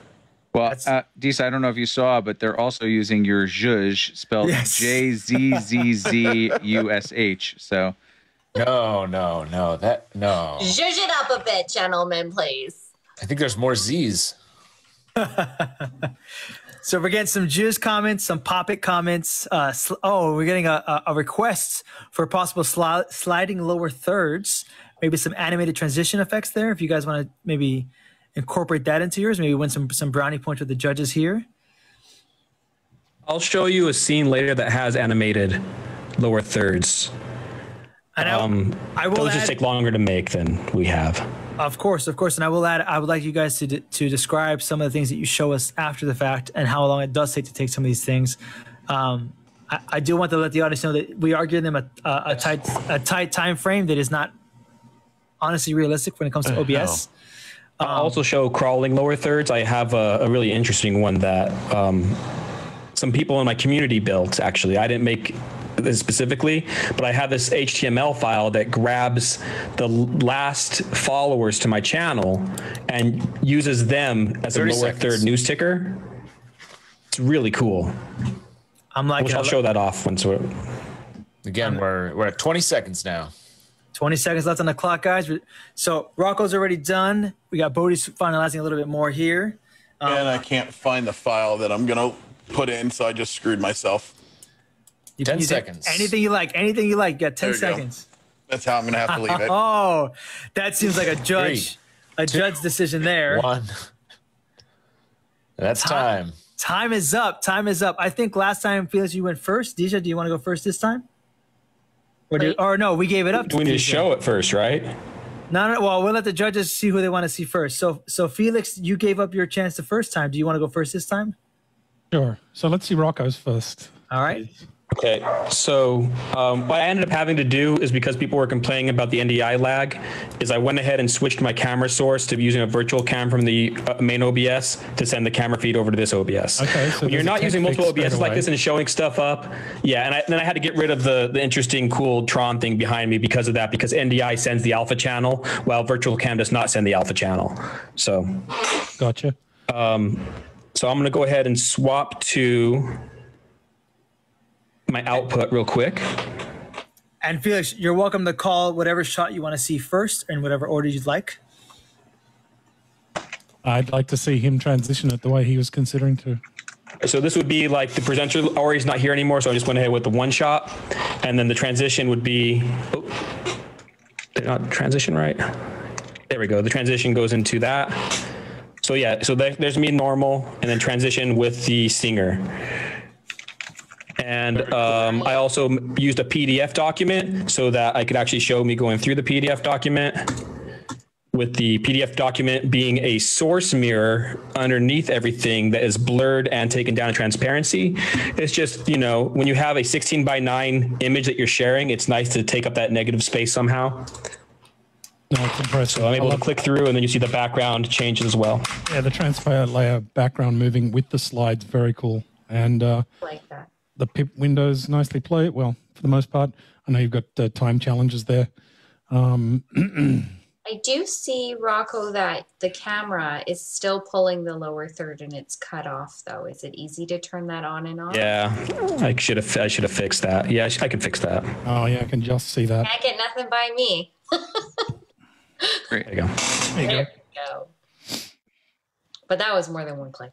And just real quick, Felix, I'll let you go to Bodhi real quick here as well, and give your final verdict before we hit the DJ. But just for the Facebook community, the link is there for you now if you guys want to vote as well. Well, they haven't seen Bodhi. Oh well, yeah. Sorry, they did see Bodhi's, right? I also really I liked your choice of color for the transition to matches. It went from your previous look to this look very nicely. Thank you. And Bodhi. So mine was all limited by time constraint. I couldn't find the file I was looking for the like he did with the PDF. I was looking for a specific file. Mm-hmm. I couldn't find it. I was going to use my personal one, but I thought that was unfair because it had a lot more going on in the background. Again, it's a pre-built scene. So I just chose the files that were sent to us from Omar to put this one together. And I didn't have time to set up the transition or anything to the first one. Right. Okay. I really like asymmetrical placement of stuff. There's no doubt about that. There's no rule that says everything has to be, symmetrical and pretty and like a perfect 2-screen experience or whatever. So again, I would just play around with composition a bit, maybe move the frame with me up a bit to the right, bring the AV hero in a little bit too. The thing about moving this one, and I'll show you why, is because... Oh, now I can, yeah, I can. Oh, okay, you've got there's a window for that layer. Got it. So I had to block that so you couldn't see the layer behind it. If I, again, with more time, I could have used the fill-in overlay to where it wouldn't have mattered where I put it. Okay. So use color source and color picker. That's what I'm saying. If I was just trying to get the information in first, and then I was going to color source all the other ones out and then move them where I wanted them better. Did we see the transition from? I don't have that. To presenter? Okay. All right. Yeah, doing all this under the gun in timing, yeah, there's no way I could keep up with and there's either of you. On show day, it's huge, right? That's why when clients ask for stuff on the fly, I say we just can't. We have to choose the screen states that we have built. I even hear my text saying, oh, we'll just build it on the fly. No, we are not building screen states on the fly because I cannot assume that my vMix or my OSB operator is Rocco versus Bodhi, right? Like Bodhi, he has a plan. He knows what he wants to do and he wants to execute it, but he needs the time to turn that. I also have OCD. Yeah. Yeah. So, once those screen states are built, that's what we're working with. That's what we're rocking and rolling with. And I think my vote, I don't know if it will get picked for the next challenge, but I think that will be a nice lead out of this one to that presenter look when your screen states are built and you're locked and loaded, and then something happens in show where you have to adjust. So I don't know if we're going to pick that for challenge 4. That was my selection of what. So the best tip I can give to OBS operators that need to have a workflow that will be easy to work with when that stuff like that happen is to use nested scenes. Always think about nested scenes in OBS, because if you use nested scenes and all of a sudden a panelist changes and you have all these queues, you have like 10 queues where the one panelist is in there, you just got to fix it in one queue, in one scene, and then it'll update your entire show. So you have to build your show flows in intelligent ways so you can change them quickly. So if and that's from like doing. So like, let's see, can I make this one bigger? I can't. So on my screen here, you'll see I have scene 1 and C2. C2 is a blank scene. So what he's saying is if you go into your source build, what you do is you can go in and you can add a scene and you can select scene 2 and it'll automatically drop scene 2 in behind everything. Now, if I bring it to the forefront, you'll see it kind of over everything and you can minimize. See, I'm grabbing the scene 2 behind it. That's how I did that. So that's what it does, and that's how I have mine set up. Like for instance, like I was explaining earlier, my camera is a completely separate scene. I grab that scene, I put it on another scene, so that way if I need to adjust the camera, I'm grabbing, for me, it's grabbing one source and moving it easier than grabbing multiple pieces in that imagery to try to shrink it and move it around. So that's what that kind of controls on that. And that is a great feature to use. And that's something that I use constantly on my own. All my cameras, my replay scenes, all my edits, all my extra life stuff, everything I have set up on mine. I only have 3 actual scenes that are used. Everything else are source scenes. Number one, let's just go over again what a nested scene means, Rocco, for everyone. Okay, so yeah, I can try to go through it too. All right, so I have a kind of example here. So let's say you have, like I have a scene that's called Rocco. Let me move myself. I have a scene that's called Rocco. I'll go ahead and make that.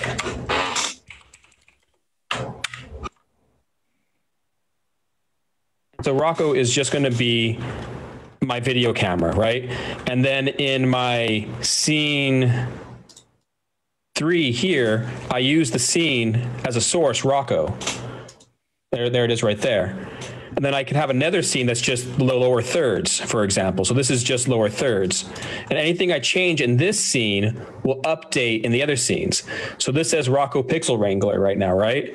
So if I change my title to video guy, then when I go to any scene that has that lower third in it, it will be updated.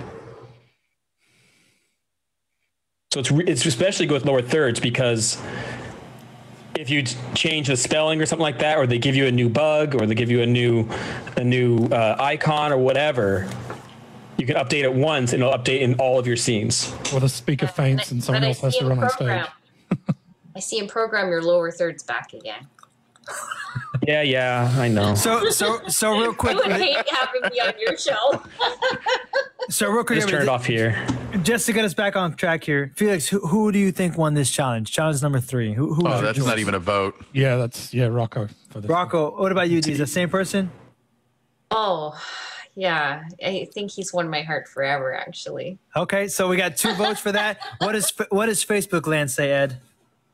They are also overwhelmingly for Rocco. But Rocco. honestly, like if my ops team said I got Bodhi versus I got Rocco, I would be happy with either. Like, they've both instilled confidence that they know they've got the chops. They know what they know. And the other thing that I did that is a really good tip. I actually am using a plugin right here called Stream Effects. And Stream Effects has all these really cool little effects that you can do and stuff, hence the name. But one of the coolest things it has is something called Source Mirror. Okay? So in this lower third scene, I'm just going to go ahead and go out of studio mode. And I have this window captures capturing the PDF. Okay? And then this is actually nothing, I can delete it. So the window capture has some filters on it. I didn't put any filters on it. I thought I did. I meant to put a drop shadow on it. I guess I missed that. But I have this other source, which is a source mirror, which is when you add a source mirror as a source, it asks you which source to use. And then when I add that source, I just choose the window capture of the PDF. And then I'm able to have different filters on the source mirror than I am on the original source. And that's why they're able to look the same. And one is able to be blurred and lower opacity without affecting the other one, because they have different filters on it. And what he's talking about is exactly what I was trying to do to Felix's picture, is do the blur effect. But on my OBS Portable, I don't have any of the plugins installed because I don't typically see what I did is I have a folder in my setup called that I don't have plugins, with all the plugins that I like using in zip files. And the way that you install plugins and into a portable OBS, if I just go to my portable OBS folder, this is so ridiculously easy. So this is my different portable OBSs. I go to the main folder, and then all I have to do is open up. This is like if I want to install Move Transition, for example, open it up, and you just take these 2 folders right here and drag it in and drop them. And you go ahead and replace in the destination. I'm going to skip it because I don't need to install it because it's already installed. And that's it. The plugin's installed. You have to restart OBS. Yes. You should do it with OBS off. And you just copy the folders over, drop them in, plugins installed. That's how easy it is to install plugins. And if anybody would like a list of my favorite plugins, I'll go ahead and post that real quick. So while Rocco posts that for the community out there, I'd like to also throw in there one thing for the judges. I have sent you 3 audience or Facebook land contributed challenges for number 4. If you guys can look at those 3 that I've submitted to you in the chat box on Zoom, let me know which ones you'll like. We'll come to a common agreement on that live on the air with everybody about what's going on. I'll also add real quick for both of you guys, the audience out there has been saying you guys did a great job within the time allotted. Obviously 10 minutes is not enough time to do a lot of these things. Chuck Wojak is an amazing person.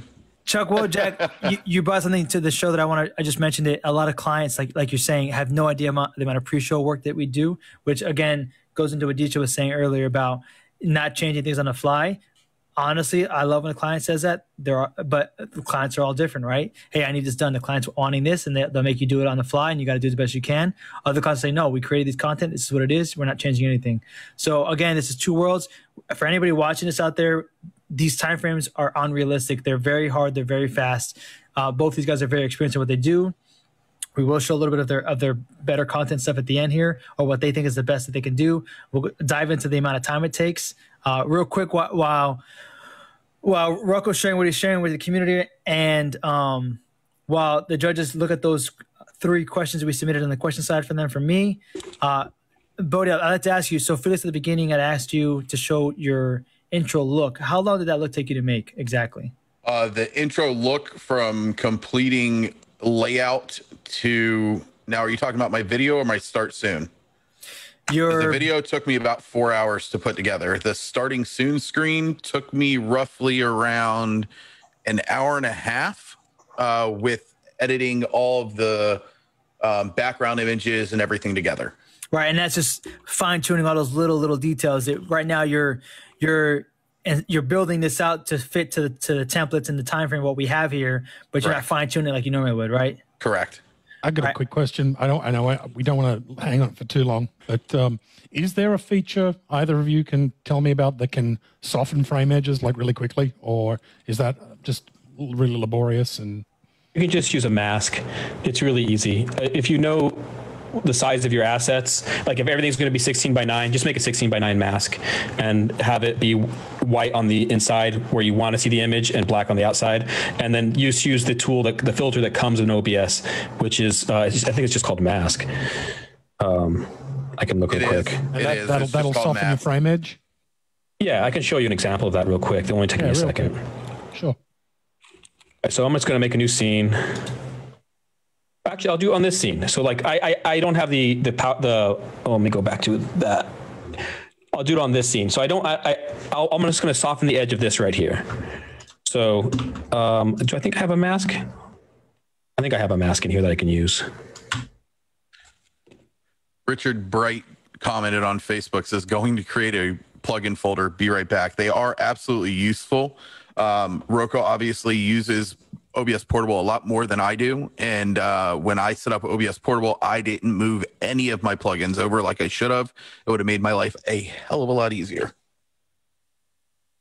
Okay, I'm just going to show on just using a regular gradient. So I'm just going to bring this gradient to show you what the gradient looks like. You don't have to have the gradient in your thing. So, but this will be an example of how a gradient would work, and this would be for a static mask. There's a different way you can do masks that are dynamic, and that is using the SFX plugin, StreamFX, using dynamic mask. And I can show an example of that working as well later. But if I were to take this mask, I'm just going to delete it. I don't need it in the file. And I can just take my window capture here, or I'll take my background. The background will be cool to actually do that with. So if I take my background, I'll do filter. I'm just going to add a image mask. Then I go to the folder, find the gradient, open it up, and just like that, it's there it is. It masks it. The black will be transparent, the white will be solid, and then you can make you just have to make them in frame size. So if you're working at 1920 by 1080, I would suggest making your masks, it has to be the same ratio. It doesn't have to be the same pixel, like it doesn't have to be 1920 by 1080, it could be 1280 by 720. I just make everything the same as my canvas size, and the way that it will work is it'll work the way that it lands is essentially. Yeah, you can do like really weird stuff too. You can even like do like softening just the edges, right? Yeah, I was talking about softening your frame edge so it's not such a stark. If you don't pick just the right gradient or background on the fly, so there's a plugin. There's a plugin called StreamFX. With StreamFX, you can take an image source and you can round the edges off. You can do a gradient like what he's doing. Yeah. So it's a plugin on OBS called StreamFX, and it's not on my portable, so I wouldn't be able to show you it immediately. But you can actually update and download other plugins inside StreamFX to do whatever you want to any images, videos, anything. So like my webcam, for instance, one of the things that I'm doing for my webcam is I'm having my logo guy that made my logo. I'm getting the Adobe files from him. I'm inverting my logo here, this one on my beanie here, taking the smoke away, and just the logo is going to be inverted. So all you're going to see is the outline, and then I'm going to be able to put my camera in it, and StreamFX will allow me to bring my camera inside of that to where it won't overlap and overlay. So instead of having the basic 4x3 or 16x9 square for my camera, I'm actually going to have my logo as my camera overlay, and it's going to be animated with smoke rolling around it and everything like that. That sounds really cool. That's what I'm talking about. Yeah, that sounds great. You can see a little bit more of that later. Okay, Omar, I guess we should move along. Did we vote? Did we finalize that? Yes, I believe.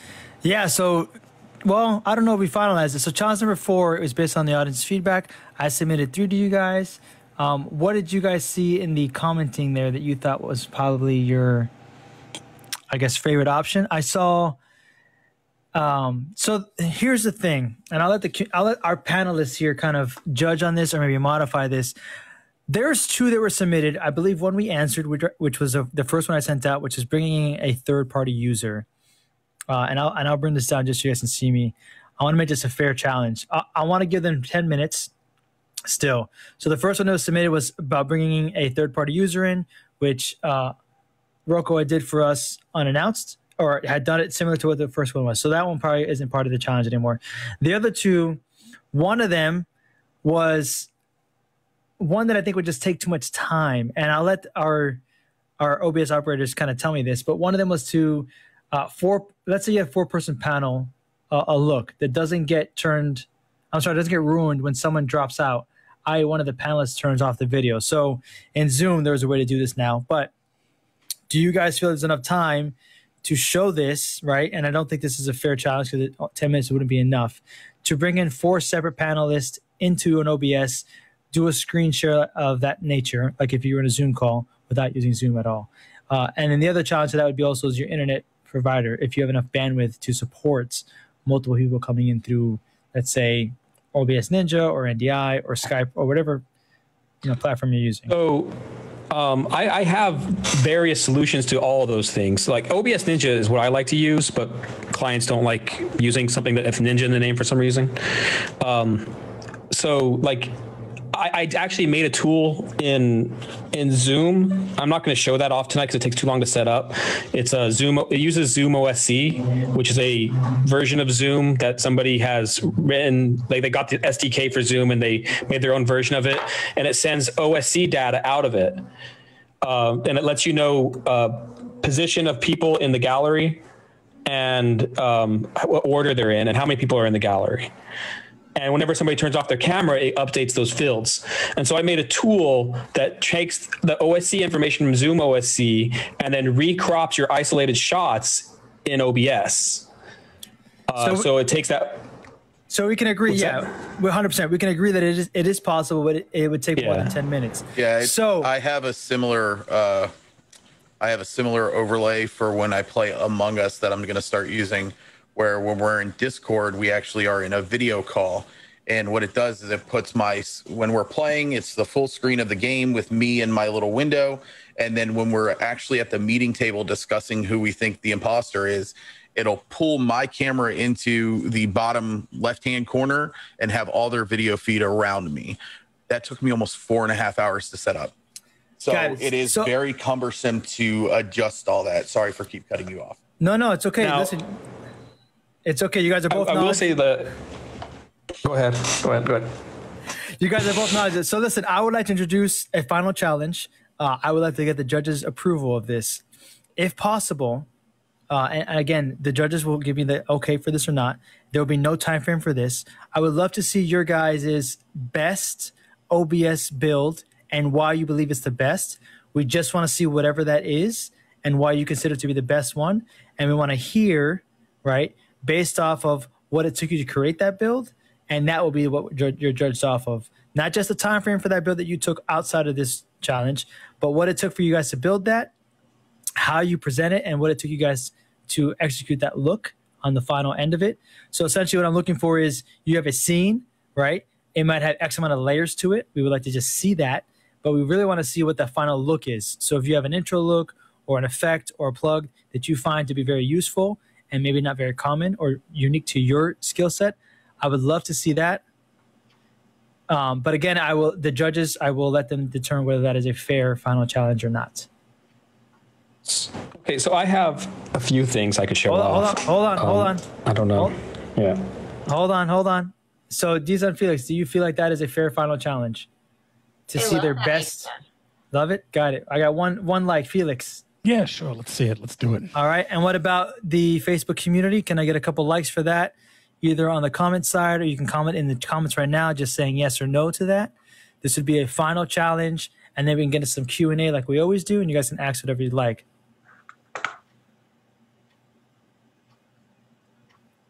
So I'm getting a couple little things here. Esports, DJing, streaming types. Request OBS servers. I'm getting a thumbs up already. Okay. Yep. Lars is thumbs up. I think we're good to go. So I will let Disa, since we got Felix go last. We'll let you go this time. Who should we let go first? Should we let Ed go first? I'm sorry, Ed. Should we let Chris go first? Unless Ed wants to join in last minute. Should we let Chris go first? What's Ed? No, I think Phil should go first. Listen, technically we do this on OBS as well, guys. So Ed's probably have a pretty impressive setup. But anyways, I do this very poorly on OBS. I'm sorry. Let's be real here. Do we let Chris go first, or we let Rocco go first? Bodie. All right. So Chris, go ahead and show us your best OBS programmed scene that you have. Once we see that, we will let Rocco do his scene, and then we will come back and we'll talk about how you guys accomplished those. Well, the judges kind of dive into that a little bit. And if you guys need a second to, if you're running through your portable and you need to switch your virtual camera, take that second to do that before we jump in. And while you guys are getting that set, I just want to, again, as always, thank the DVE store for their continued support of AV Tech Talks.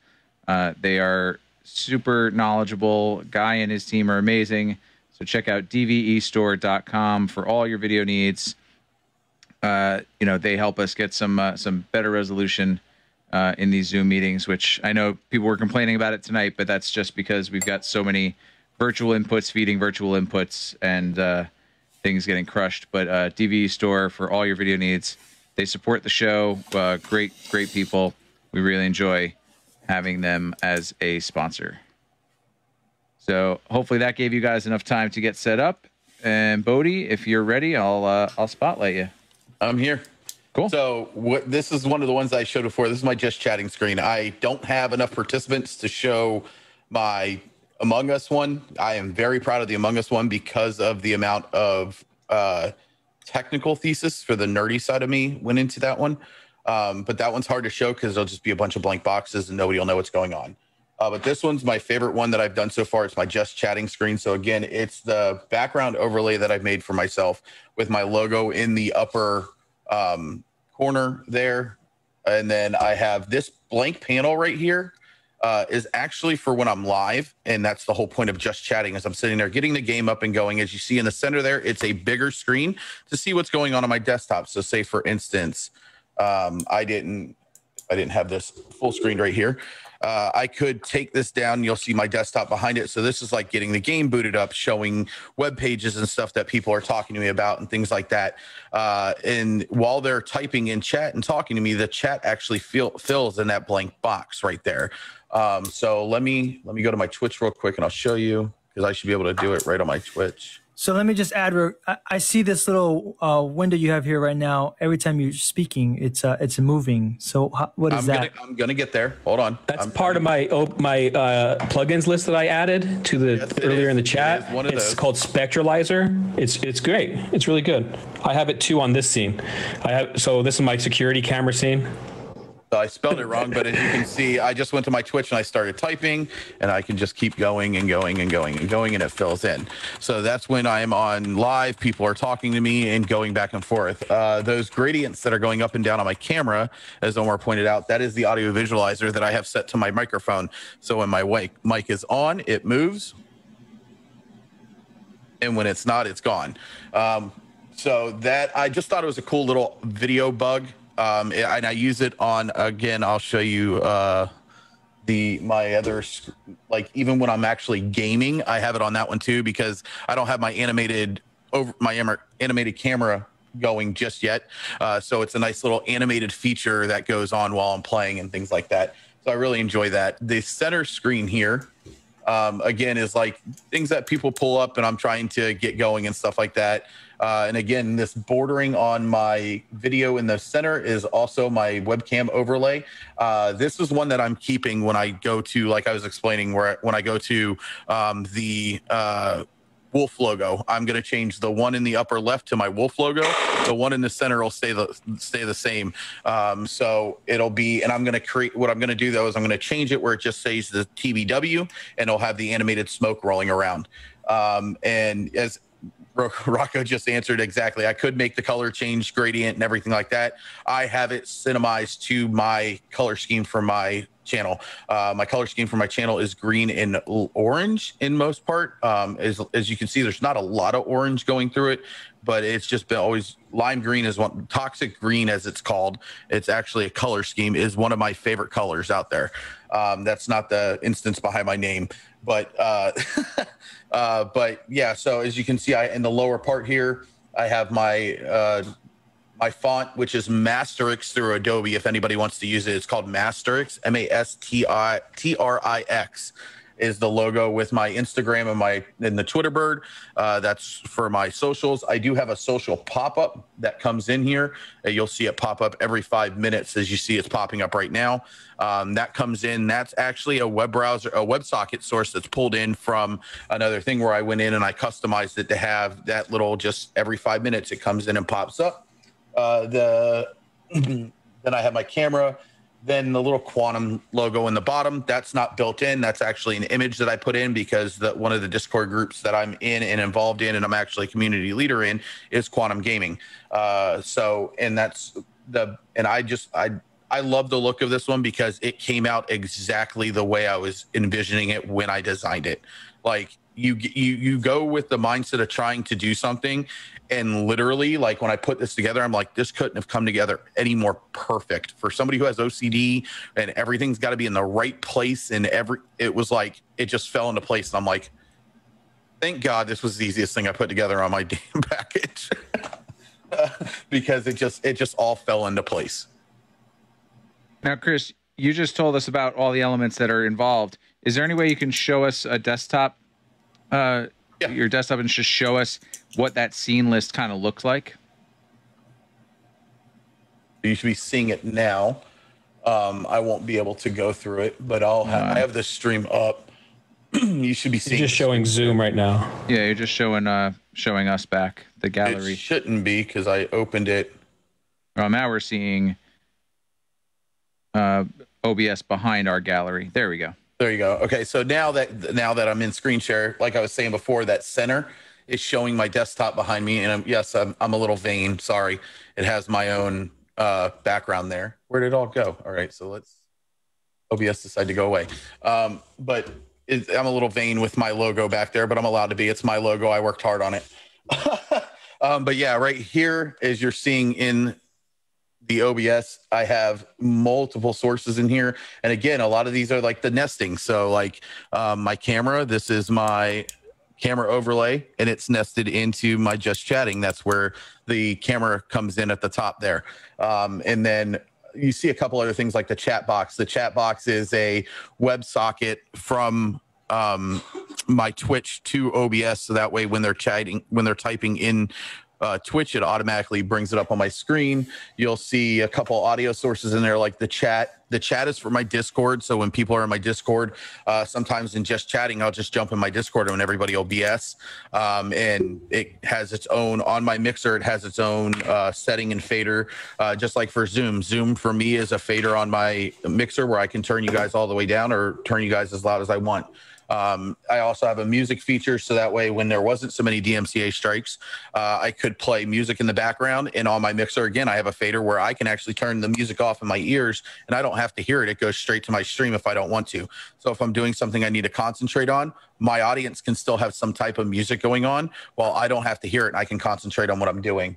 I do have the audio visualizer, the chat box Facebook that you see is from when I was on Facebook. So there is also a Facebook WebSocket to allow, if you're on my live stream in Facebook, it auto populates there. The socials is a web browser socket as well, which is that thing that pops up in the corner. I do have my image 3 is my webcam overlay here. Then obviously my camera. And again, I can grab my camera and I can move it anywhere I want. You see that gradient stays there.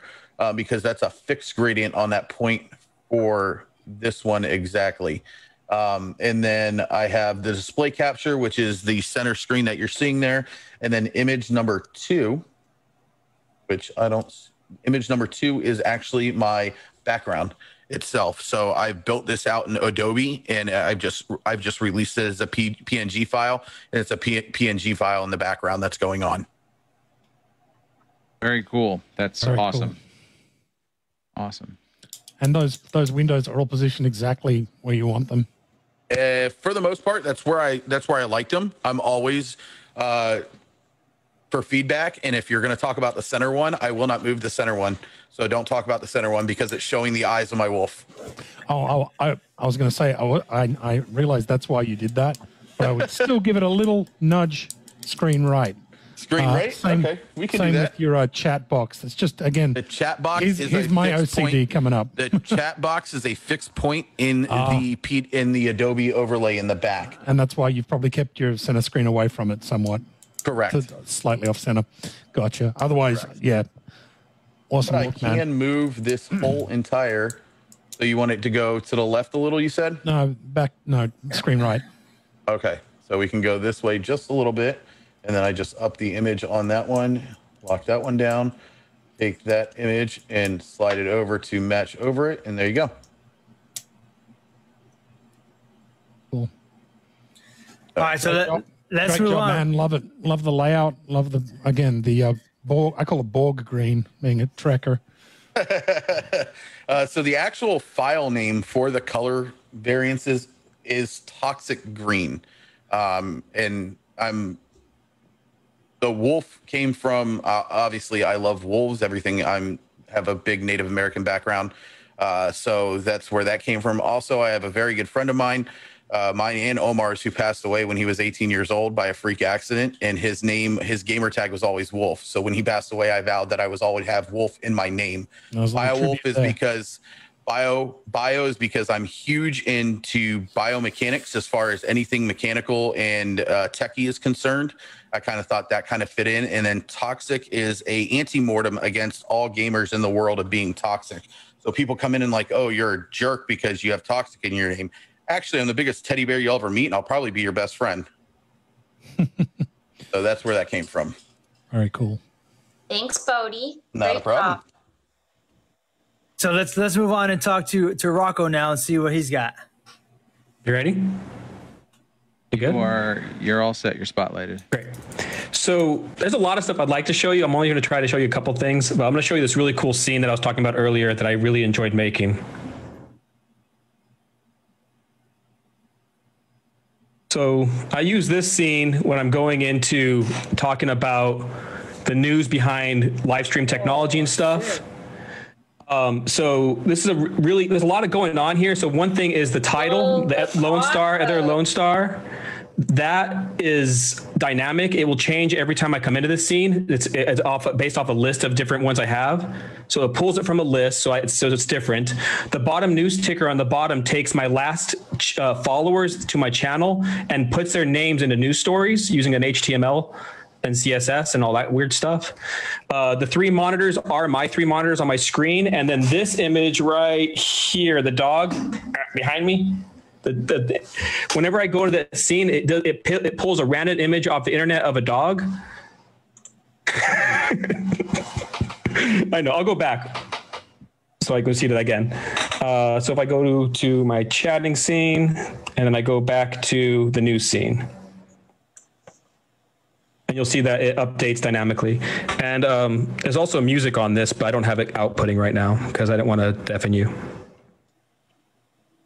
Or get us kicked off of Facebook. So. Yeah. There's like a news, like real, like bam, bam, bam, bam, kind of thing.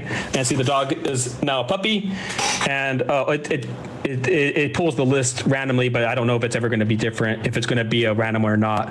But I have like Lone Star Pixel Wrangler on there and all kinds of different stuff. So this is one thing, and then another cool thing I do is really quick, Rocco. How did you get the perspective on the screens? So that's using 3D Transform. Okay. That's another plugin? Or it's part of StreamFX. It's part of StreamFX. Oh, okay. It's part of that software. Okay. Yeah. So like it's all on that list I sent earlier. Let me see what's going on here. Yes. Okay. So if I do, and this is another cool thing I made. Say cheese. So my background is hold on. This is the best freaking thing I've ever seen in my life, by the way.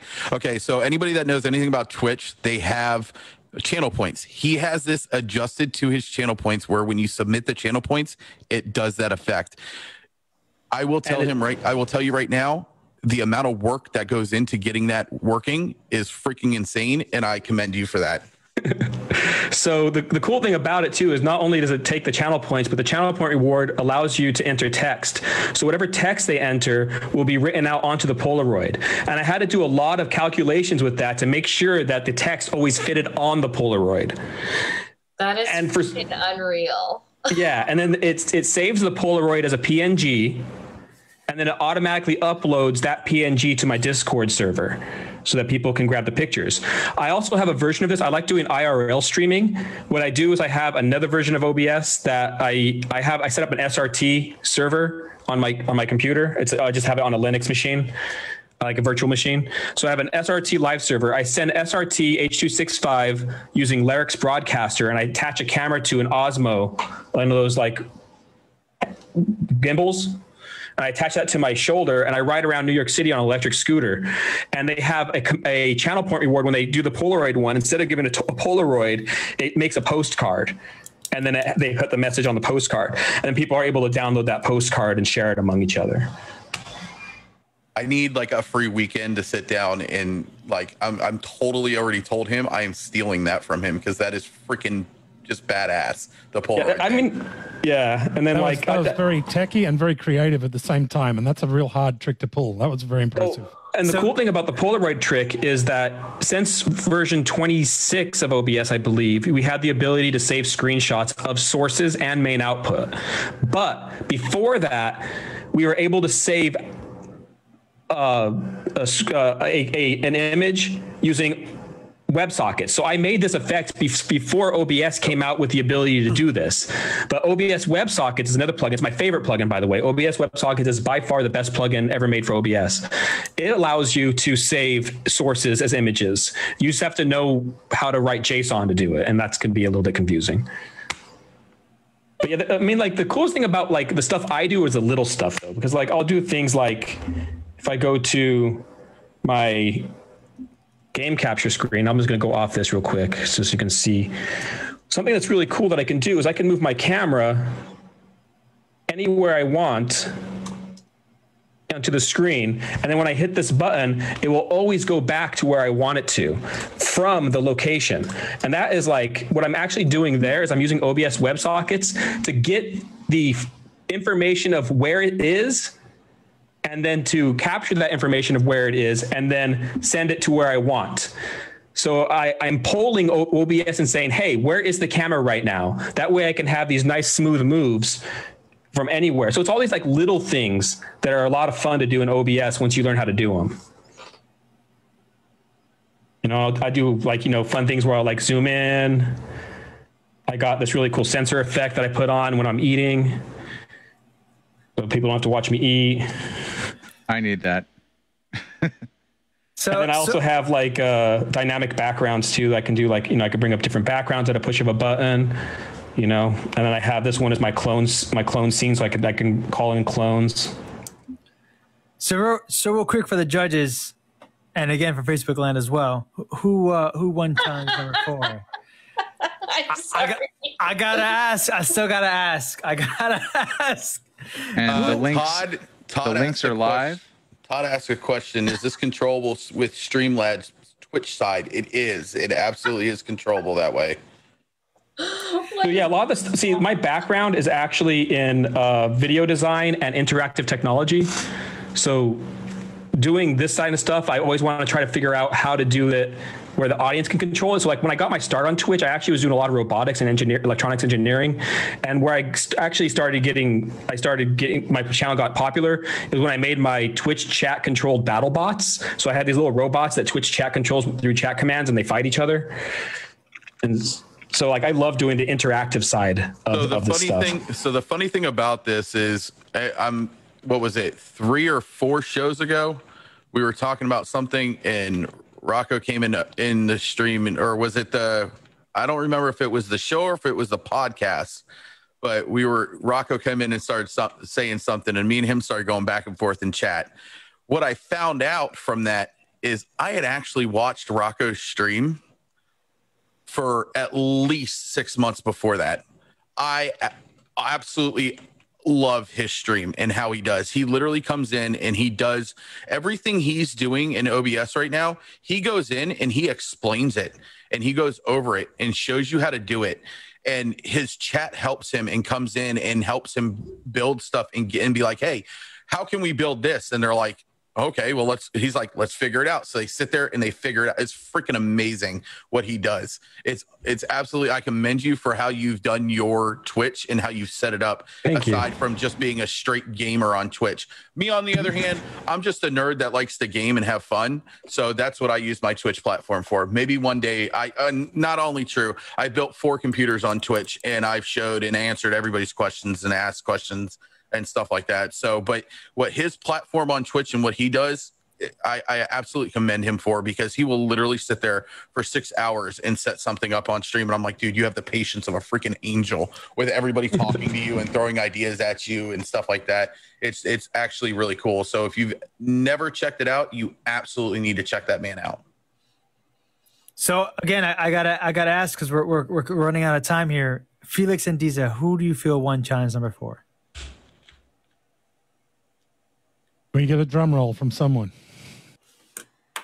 I can attempt this. Hold on. I don't have that on my audio cue. I've got it in back there somewhere. Camera action. Wow. I give my last vote to Rocco, just because that was just some really next level shit we just saw there. I'm getting follows on my stream right now. Those are my follower alerts. And again, love Bodie's look. Love the composition, but that was pretty next level. Totally agree, Felix. And there was a comment in the chat about OBS being free versus products like vMix, which are not.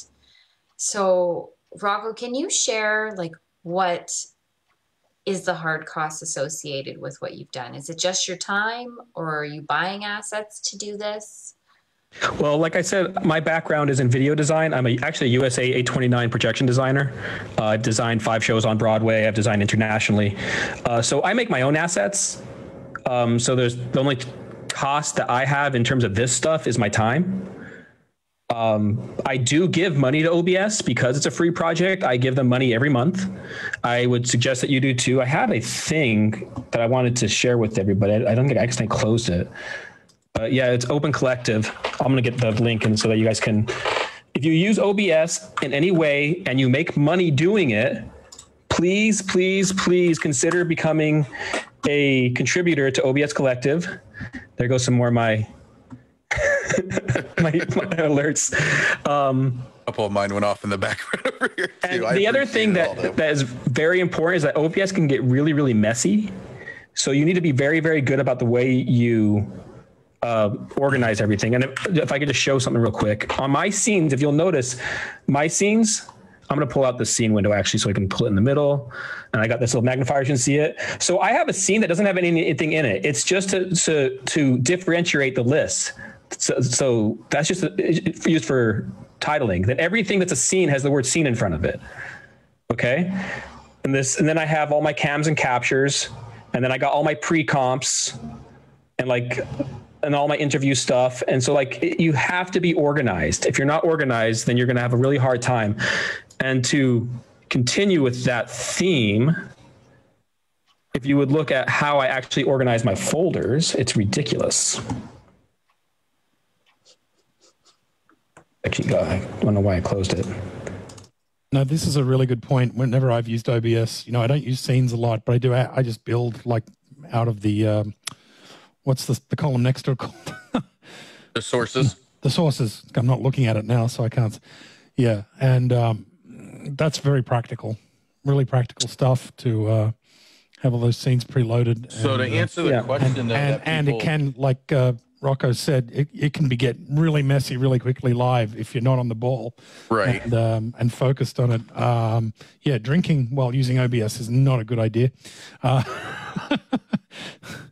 Something else I always do in terms of my file organization is I have a folder for every single scene that I have to keep it organized. And in those folders, I have a folder for the projects and a folder for the content. So I'll have all my project folders in here, you know, if it be After Effects files or Photoshop files, and all my content will be in here. And then I even like organize it even further down. Like I try to tell I teach as well at Marymount College every once in a while. I'm an adjunct there. I taught a class, interactive virtual performance in the time of COVID was my class. And was the main thing I tried to get them to learn was just keep everything organized. Yeah, thanks, Ed. I just realized they put the wrong one in. You sending people the wrong Lone Star? You sent them to the other Lone Star. I did on accident. It's just force of habit, honestly. But, I think he got it wrong too, though. I think he did initially because he probably took it from me. But anyway, Ed got it wrong too. But no, I did it first, and then I changed. I went and found it because I realized it was. It's not the Lone Star. It's the other. It's the other Lone Star. That's the Twitch channel, right there. Oh, I sent as a direct message. Oops. It's okay. Yeah. So to answer the question real quick. Jeez, sorry. To answer the question real quick about like the vMix versus OBS type thing, if you have an experienced operator like Rocco or myself using OBS, in the time needed, I am more comfortable and can build and use OBS way faster and more efficiently than vMix. But for somebody who doesn't work with OBS daily or doesn't operate OBS the way Rocco and I do, vMix is great because of the GUI system and how simplistic the GUI system is in pulling other callers in and getting rid of the callers and stuff like that. Whereas I would probably need at least a week or two show prep time to build scenes out, to build sources out, to do things so that way when callers hang up, it transitions back to one caller. To bring callers in, it transitions back to another one, things like that. So it's a free source that is very useful and can be amazing to use. But vMix is not something, when you go to somebody and we've talked about it before, when you go to a client and you tell a client, oh, I'm going to use this free software, they're going to go, you're trusting my show to a free software? And it's like, okay, well, I can use this and it's this much money. And they just don't care. They don't care the fact that I can do the same thing in vMix. They just want the ease of use and the name behind vMix in a lot of the instances that I've come across. I don't know about other people, but that I've come across, people kind of like stick their nose up to OBS because it's free. And like Rocco said, definitely I'm not a man that's able to donate a lot of money, but I do give the OBS project. I've actually donated probably somewhere over the 2 years that I've used OBS and their plugins and things, roughly around $500 to them. Nice. That's awesome. So I guess I don't know that we got the final and we didn't show the votes. Hand down, I was just giving my vote. We haven't done the full, yeah. Yeah, so where are we at, Disa? What's your vote? I gotta go with Rocco again. Sorry, Bodie. He's got my heart. Fanning myself here. And then I'm gonna bring up the online votes. Looks like it is another one for Rocco here. So what does that Omar put the official tally at? So that puts the official tally for tonight as Rocco, the other Lone Star, as tonight's winner. Congratulations, Rocco. You have won the OBS challenge against ToxicBioWolf on AV Tech Talks tonight. You have won Exposure Fun Bucks and tons of gratitude for us. Honestly, the community really enjoyed this conversation. They gave us some great feedback. Yeah, that already. Oh, yeah. Oh, one more. There's too many buttons here.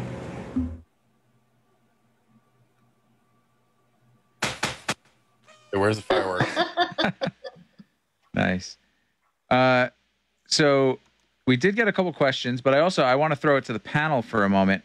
What are your guys' thoughts? I know, Jeff, you do a lot of production in the cloud and stuff. What are you guys thinking about what we just saw? I wanted to say I appreciate both of the guys showing the other way of doing things. It's a workflow that I personally don't like. I'm more traditional video switching. I need inputs, MEs, and things like that. But it's really interesting to see how far with the scene-based looks you were able to push it. And yeah, I was impressed. I got to be saying, I am impressed. Rocco, you've got some skill sets, brother. You definitely have some skill sets.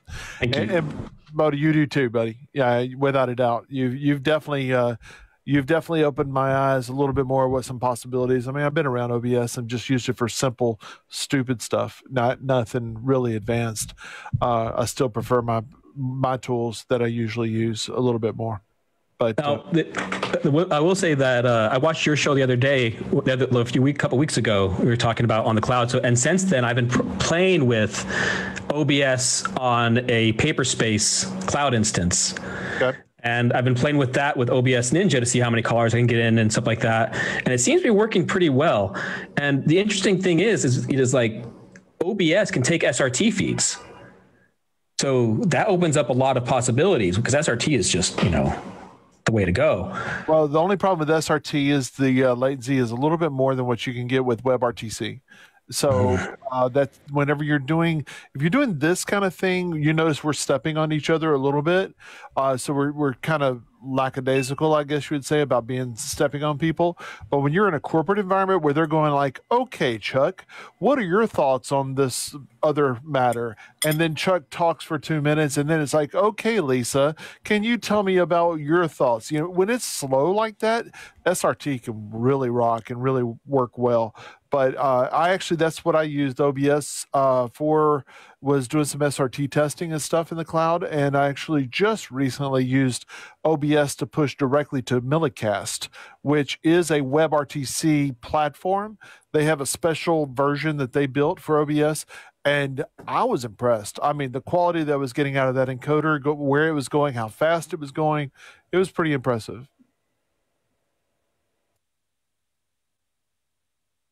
Cool. Thanks, Jeff. Anybody else have anything they want to add? Nina, I saw your hand. Sorry, and then we'll go to Ori. Sorry about that, Ori.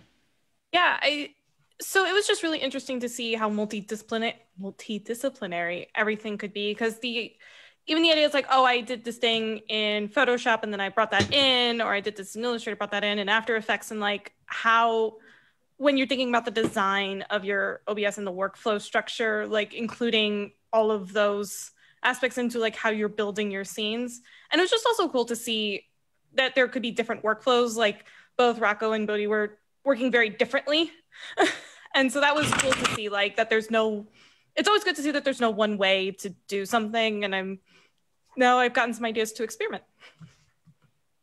It's really funny when I'll be because I also do event master programming. I'm not anywhere I'm not amazing at being an event master programmer. I can do, I'm okay at it, but I'll be working on the event master and then I'll run out of layers and I'll be like, but OBS can do more layers in this and it's free. And like, it always like blows my mind that I can just keep adding stuff in OBS. And then all of a sudden, like I'm working on something else and it says, oh, I'm out of DSKs and then I can't do anything. It's weird that this free software, as long as your computer can handle it, will just keep giving you stuff. All right. So that is the part, is as long as your computer can handle it. And that's where so many people get into trouble, both with OBS and vMix both, is they would just say, well, it's supposed to have unlimited. Let me just throw 50 NDI sources at it. It'll choke up on that real fast, and like it'll choke up on WebRTC feeds too. Absolutely, yeah. So you have to understand what your limits are, even though they always say it's unlimited. Yeah. So my new build is I want to get to 30 WebRTC feeds. That's the goal. I know I can handle at least 12 right now, and I'm still upgrading, but you can get up there if you upgrade enough. My old system, which was a 6700K, was able to do like 3 or 4, and then it would start choking. And you got to remember too, WebRTC is a scalable format, so you cut your bit rate down and get more streams in that a way. It's just like anything. You have control. There's less control in NDI. It's kind of it's all in or not. When you're. So what are you using now, Rocco? OBS Ninja. Oh, my new system. Yeah.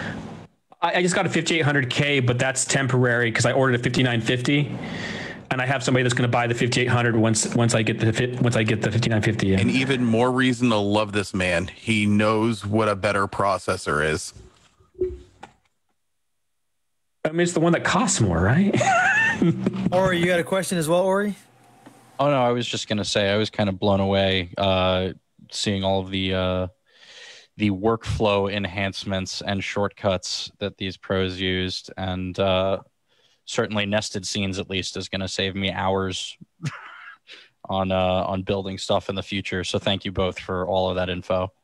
I feel like we didn't really get into the weeds with any of the cool tools I have. Like, I wanted to really show off, of all weird things, I wanted to show off this thing that's a friend of mine made. And it's like this little dock here that's supposed to emulate what an ATEM does with the multi-viewer.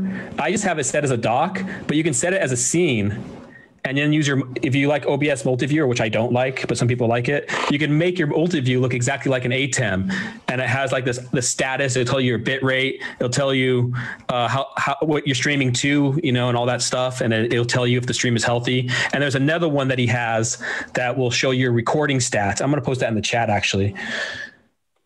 This guy makes really good stuff and tools for OBS. He has another one that's really cool. It's called a filter monitor, and it's another way that you can dock. And I use this for audio filters. I can just click on these buttons, and it will turn my audio filters on and off as a dock. I actually have a YouTube video about making it, about using this, and it's like such a cool tool. And it's like there's all these little things that are community driven that really can make OBS just like work so well. It's so cool. So yeah, I would definitely check out that guy's all of this stuff on his GitHub. Yeah, I just posted that for the Facebook audience as well to see. I want to just take another quick gander at the gallery. Anybody else have anything to say? Anybody else? Iris. I just need to say it was a privilege to watch you guys in action.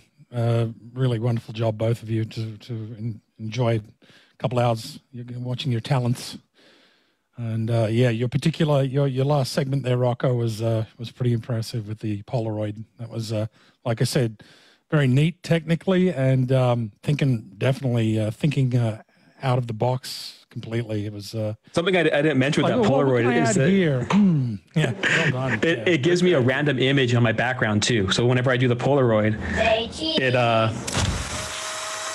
it's a different image on the background each time. It's kind of a neat thing. Are there any Broadway COVID-19 shows? No, there isn't. It's all closed right now. I'm actually working for Manhattan Theater Club, which is a Broadway theater right now, doing editing play readings. That's what I do on my weekends. During the week, I do conferences. During the weekends, I edit play readings. Iris, you had something you wanted to say? I was just thinking about how technology's changed so much, because all the things we had to go through to do lower thirds and television graphics and framing, that now they're just doing like, oh, let me do this and I'll just have a list here and this is all here. And it's just blows your mind that stuff that used to take us forever to try and line up and everything else, just poof, you just throw more stuff in. Yeah, as soon as now that you can do things with Alpha Channel, it makes a lot of these things much easier than if you do it on hardware with either chroma keying or luma keying or cut and fill. So, oh yeah, great. Anybody else? I think there were a couple questions that came in on Facebook. I don't know that we're kind of getting a little short on time, so maybe just really quick. Randy had asked, can you add customized GIF images to OBS? You can. I wouldn't suggest it. The GIF isn't the best format for OBS, but it will run them. Yeah. Great. Someone would use WebM is my go-to format if I want to include an alpha channel. Okay. Someone asked, related to last week, would OBS Portable be what you would use in an AWS virtual machine? So Rocco, you said you were playing with that a little bit. Did you just do a regular install on the VM? There's really no difference between the two, except for where some stuff gets stored. So in a regular installation of OBS, you'll have a bunch of stuff that's stored in your app data folder, app data roaming OBS. There's some stuff that's stored there. When you do OBS portable, none of that is stored there. It's stored within the home folder. That's really the only difference between the two. And really, I can show you how to do it on OBS. If you want to just see it real quick, how to do OBS portable, it's like a 2-minute tutorial, if that. So literally all you do is you go to OBS, go to their website. Oops, wrong one. OBS. Download. And when you go to download it, you download the zip, okay? And you get that zip and you go to wherever you want to put it. I'm going to go to where I put mine. OBS portable. So I have these OBS portable installs here. So I just unzipped the folder to a folder. So I have OBS portable 1. I have one that I use for widescreen recording. So like I'll send like my game capture and my camera to an extra wide screen. And that way when I'm editing, I could have a separate source of my game camera and my extra wide screen. So I have that there. But you just take your where unzipped, you go into your data folder. The data? Yeah, data. OBS Studio. I'm wrong here. Where do you actually go? Bin, 64-bit. Go down to the OBS.executable, make a shortcut, put the shortcut anywhere you want on your computer, okay? So I just put it in the main folder here. And then you go to properties, and under target, you add a space. The space is important, -- portable. And you could just add P too. That's the same thing. But you can just go -- portable at the end of the target. That's all. That's all you have to do. And then OBS, when you click on this guy right here, it'll open up another instance of OBS, and you won't get that error that says OBS is already running. Right. And you can put up. That's how you're able to run more than one instance OBS on the same machine. But also, I think you had explained to me at one point that you use that to organize different plugins for different types of projects that you're using. Yeah. So when for example, when I do these conferences, I use one OBS to control just my camera, and and I have another OBS that does the live streaming for the conferences. Neither of those have any plugins because it's all simple, and I don't want any plugins to get in the way. Because it's just supposed to be capture a Zoom call, send it out to the world, and that's it. So that's what I use portable OBS for, so I could have different combinations of plugins, and also so I can test out beta builds of OBS without committing to them. Because right now there's like OBS 26.1 is in beta right now, and there's some really cool features that I want to play with, but I'm not going to use it on a mission critical project yet. Gotcha.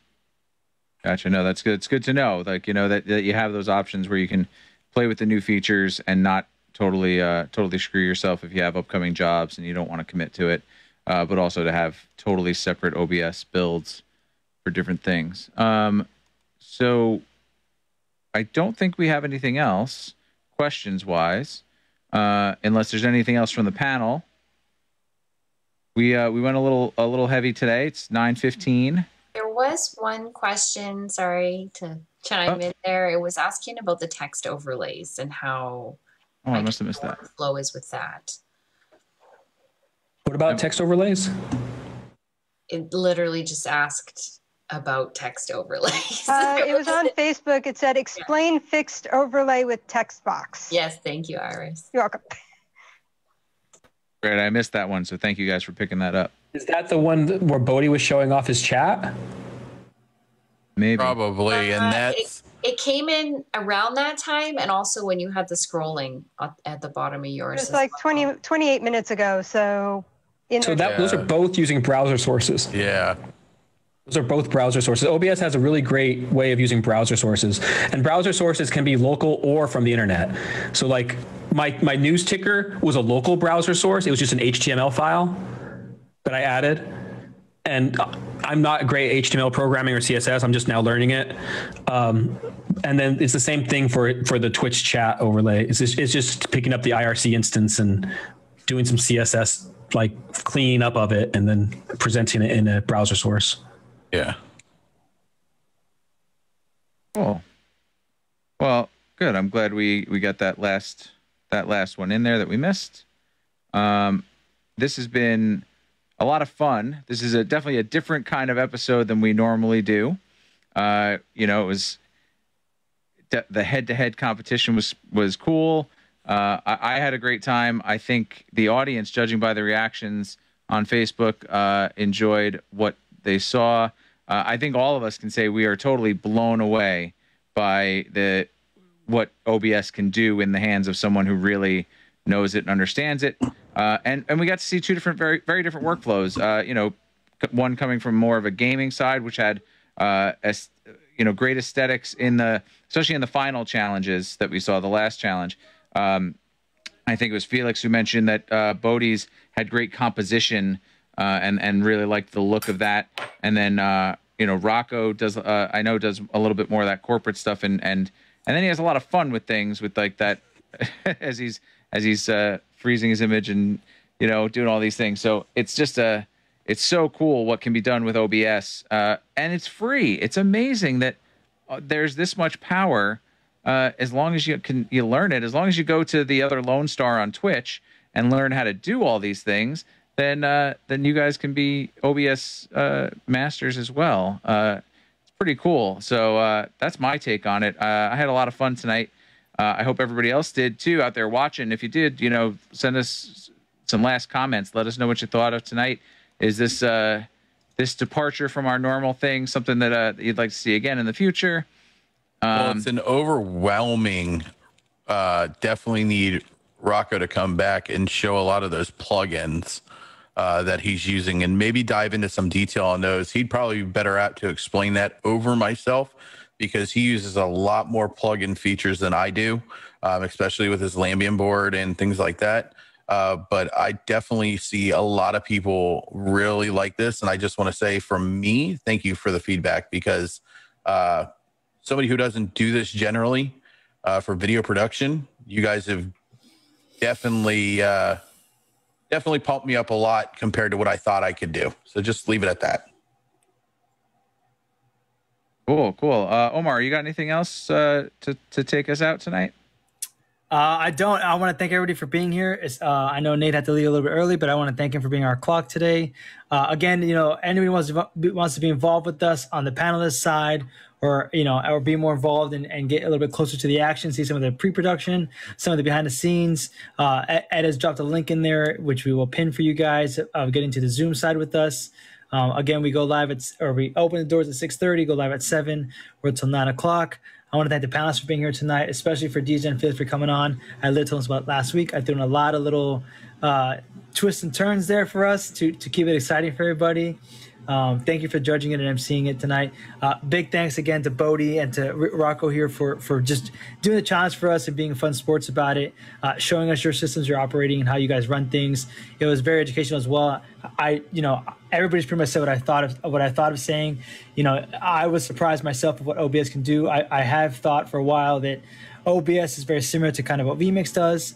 As long as you have the content ahead of time and it's pre-built and everything like that, it's a very powerful program. It does a lot. Rocco definitely pushes it to its limits. Bodhi definitely pushes it to its limits. These guys are showing you the full breadth of what OBS can do. I know a lot of comments are getting, they want to see more of Rocco's stuff, more of what he's got going on. I'd love to bring you back on here again. If you guys didn't see that link, though, we did share a link. Rocco does the same format we do on Twitch. He's got tons of great content, tons of great stuff on there, tons of videos. If you guys really want to learn more from this gentleman, I highly recommend going to his Twitch page. It was an awesome watch. I definitely dove in for a couple of days. Yeah, and all the stuff that I made, there's VODs online on my Twitch channel. If you can watch the VODs if you have 4 hours of extra time to see how I make stuff. Because I don't come in knowing how to do these things. I figure it out live on stream. So that's why, like, if I were to build something that I already know how to do, it wouldn't take 4 hours. But figuring it out takes 4 hours. Which is also cool because, he's showing you from start to finish how he gets this whole process done. And I think that's the best part about learning, and if you go there when he goes live, he'll talk to you live and chat with you, and you guys can get feedback and everything. It's a great program. You guys should watch it as well as ours as well. But again, thank you guys for being here as well. I don't think we have much time. It's 9:20. I don't think we've ever gone this far. Tons of positive feedback in the Facebook land. Tons of positive feedback in the comments over here. Thank you as always, Jeff Keeley for being here, for Iris being here, Iris Huff, for Nina Fields being here, for Ari Brunson. Man, I'm so glad to see you back with us again, man. It's always a pleasure. Adam Burley, man, glad to see you. I know you've been having a tough time with the move and everything going on like that. I don't want to get too much out there, but you've been doing a lot of things, man. I'm glad to see you back on the show with us. You know, and again, another shout out to Felix Pike and DC Cameron for coming on and being our judges, especially for getting very little info from me because I'm not organized. But thank you for being here and playing good sports. And again, thank you, Facebook Land. And Bodie, if you'd like to close it out. I know you got a little something. We gotta tell them next week. What do we got coming up? Oh, so next week on AV Tech Talks, we will be going over PTC cameras. So if you guys want to learn about PTC cameras from a little bit from the Foxen family, Kelly Foxen will be on with us. You can see that link in our AV Educate page in the event side. That's pretty much the short and gist of that. If you want to learn more about it, click on the link and you can learn more about that. Cool. And then what do you have coming up on the podcast this week on Wednesday? So the podcast, we actually are in the air right now between Amanda Brady talking about business and Kelly Foxen coming back to speak about his show on Monday, essentially. We're just locking down whichever one kind of locks down first. That is in there right now as a to be determined kind of slot or coming soon slot. The reality is we're just waiting for one of them to confirm first to get that. But we got a strong demand to bring back Amanda for a part 2 of Run Your Business. She was highly receptive by the community, and they want to hear from her again and have more questions for her. And Kelly Foxen obviously is a well-known industry guy in Central Florida. Him and his family own a bunch of PTC cameras, and they are owners of a line of PTC cameras and do this for a living. So they're a great resource when it comes to that. And Kelly Foxen is going to talk to us. The whole goal of the podcast, by the way, is to not only educate you guys and give you that next level up in your own personal careers and your own personal life when it comes to the AV industry, but also as well as be able to talk to these people here when they have the time as well to talk to us, to kind of get you that extra opportunity to ask them something, maybe not so much in the demo format that they couldn't answer, but just get more about them and more their background and a history of who they are, what they do, where they're going. And if you are, want to learn more about them or contact them and be more one-to-one, the podcasts are definitely a place to be when we talk to them, because that is a closer format with Austin Jackson and myself, where we get to know the person more directly. We try to keep them topic specific, just so you guys also learn as well as not just talking to somebody. But anybody's welcome to speak on any one of our platforms, whether it be the AV Tech Talks and demoing things out, or whether it be the podcast and just having a talk that you feel that might educate the community or help keep the level of education and knowledge at where it is, and so we can continue to rise it as we grow as an industry moving forward past the current situation that we're in. Sadly, Omar, the week that I was on the podcast, you weren't there, and I really just talked about my childhood. I talked about my life, and it was probably the most boring episode that your viewers had to sit through. So I liked it, man. I liked it. Not at all. I think that was the first episode I ever saw, actually. Yeah, it was a walk down memory lane for me. I was sold. I loved it. Nice. And Chris, do you want to tell us about the charity that you're doing? Yes, so I have 2 things going on, as we've all have found out through this, and if you didn't know already, I do stream on Twitch Monday, Tuesday, Friday, and Saturday. I have all set up to where you donate to Extra Life. It's for giving money for kids at local hospitals, pay their medical bills, pay anything that they need while they're in the hospital and things like that. There is a link. If you go to my Twitch channel and I'm not live, you can still type it in, ! Extra Life, and it'll bring up the donation link, as well as anything donated to me personally. So on my stream, I have my PayPal set up to it. Anything donated to me personally is going to buy Nintendo Switches for the kids at the local hospital as well. We already have 2 families at the local hospital that are being sponsored by the hospital, and I have 1 Switch already going. I'd like to get another one. So anything donated to me personally will go to that. My stream has become my baby as far as coming to give money back to the people that matter most, and those are our future and our kids. Very admirable. Very cool, man. Yeah, Again, no, that's great. Thank you. Really well, awesome. and I want to thank everybody on the panel.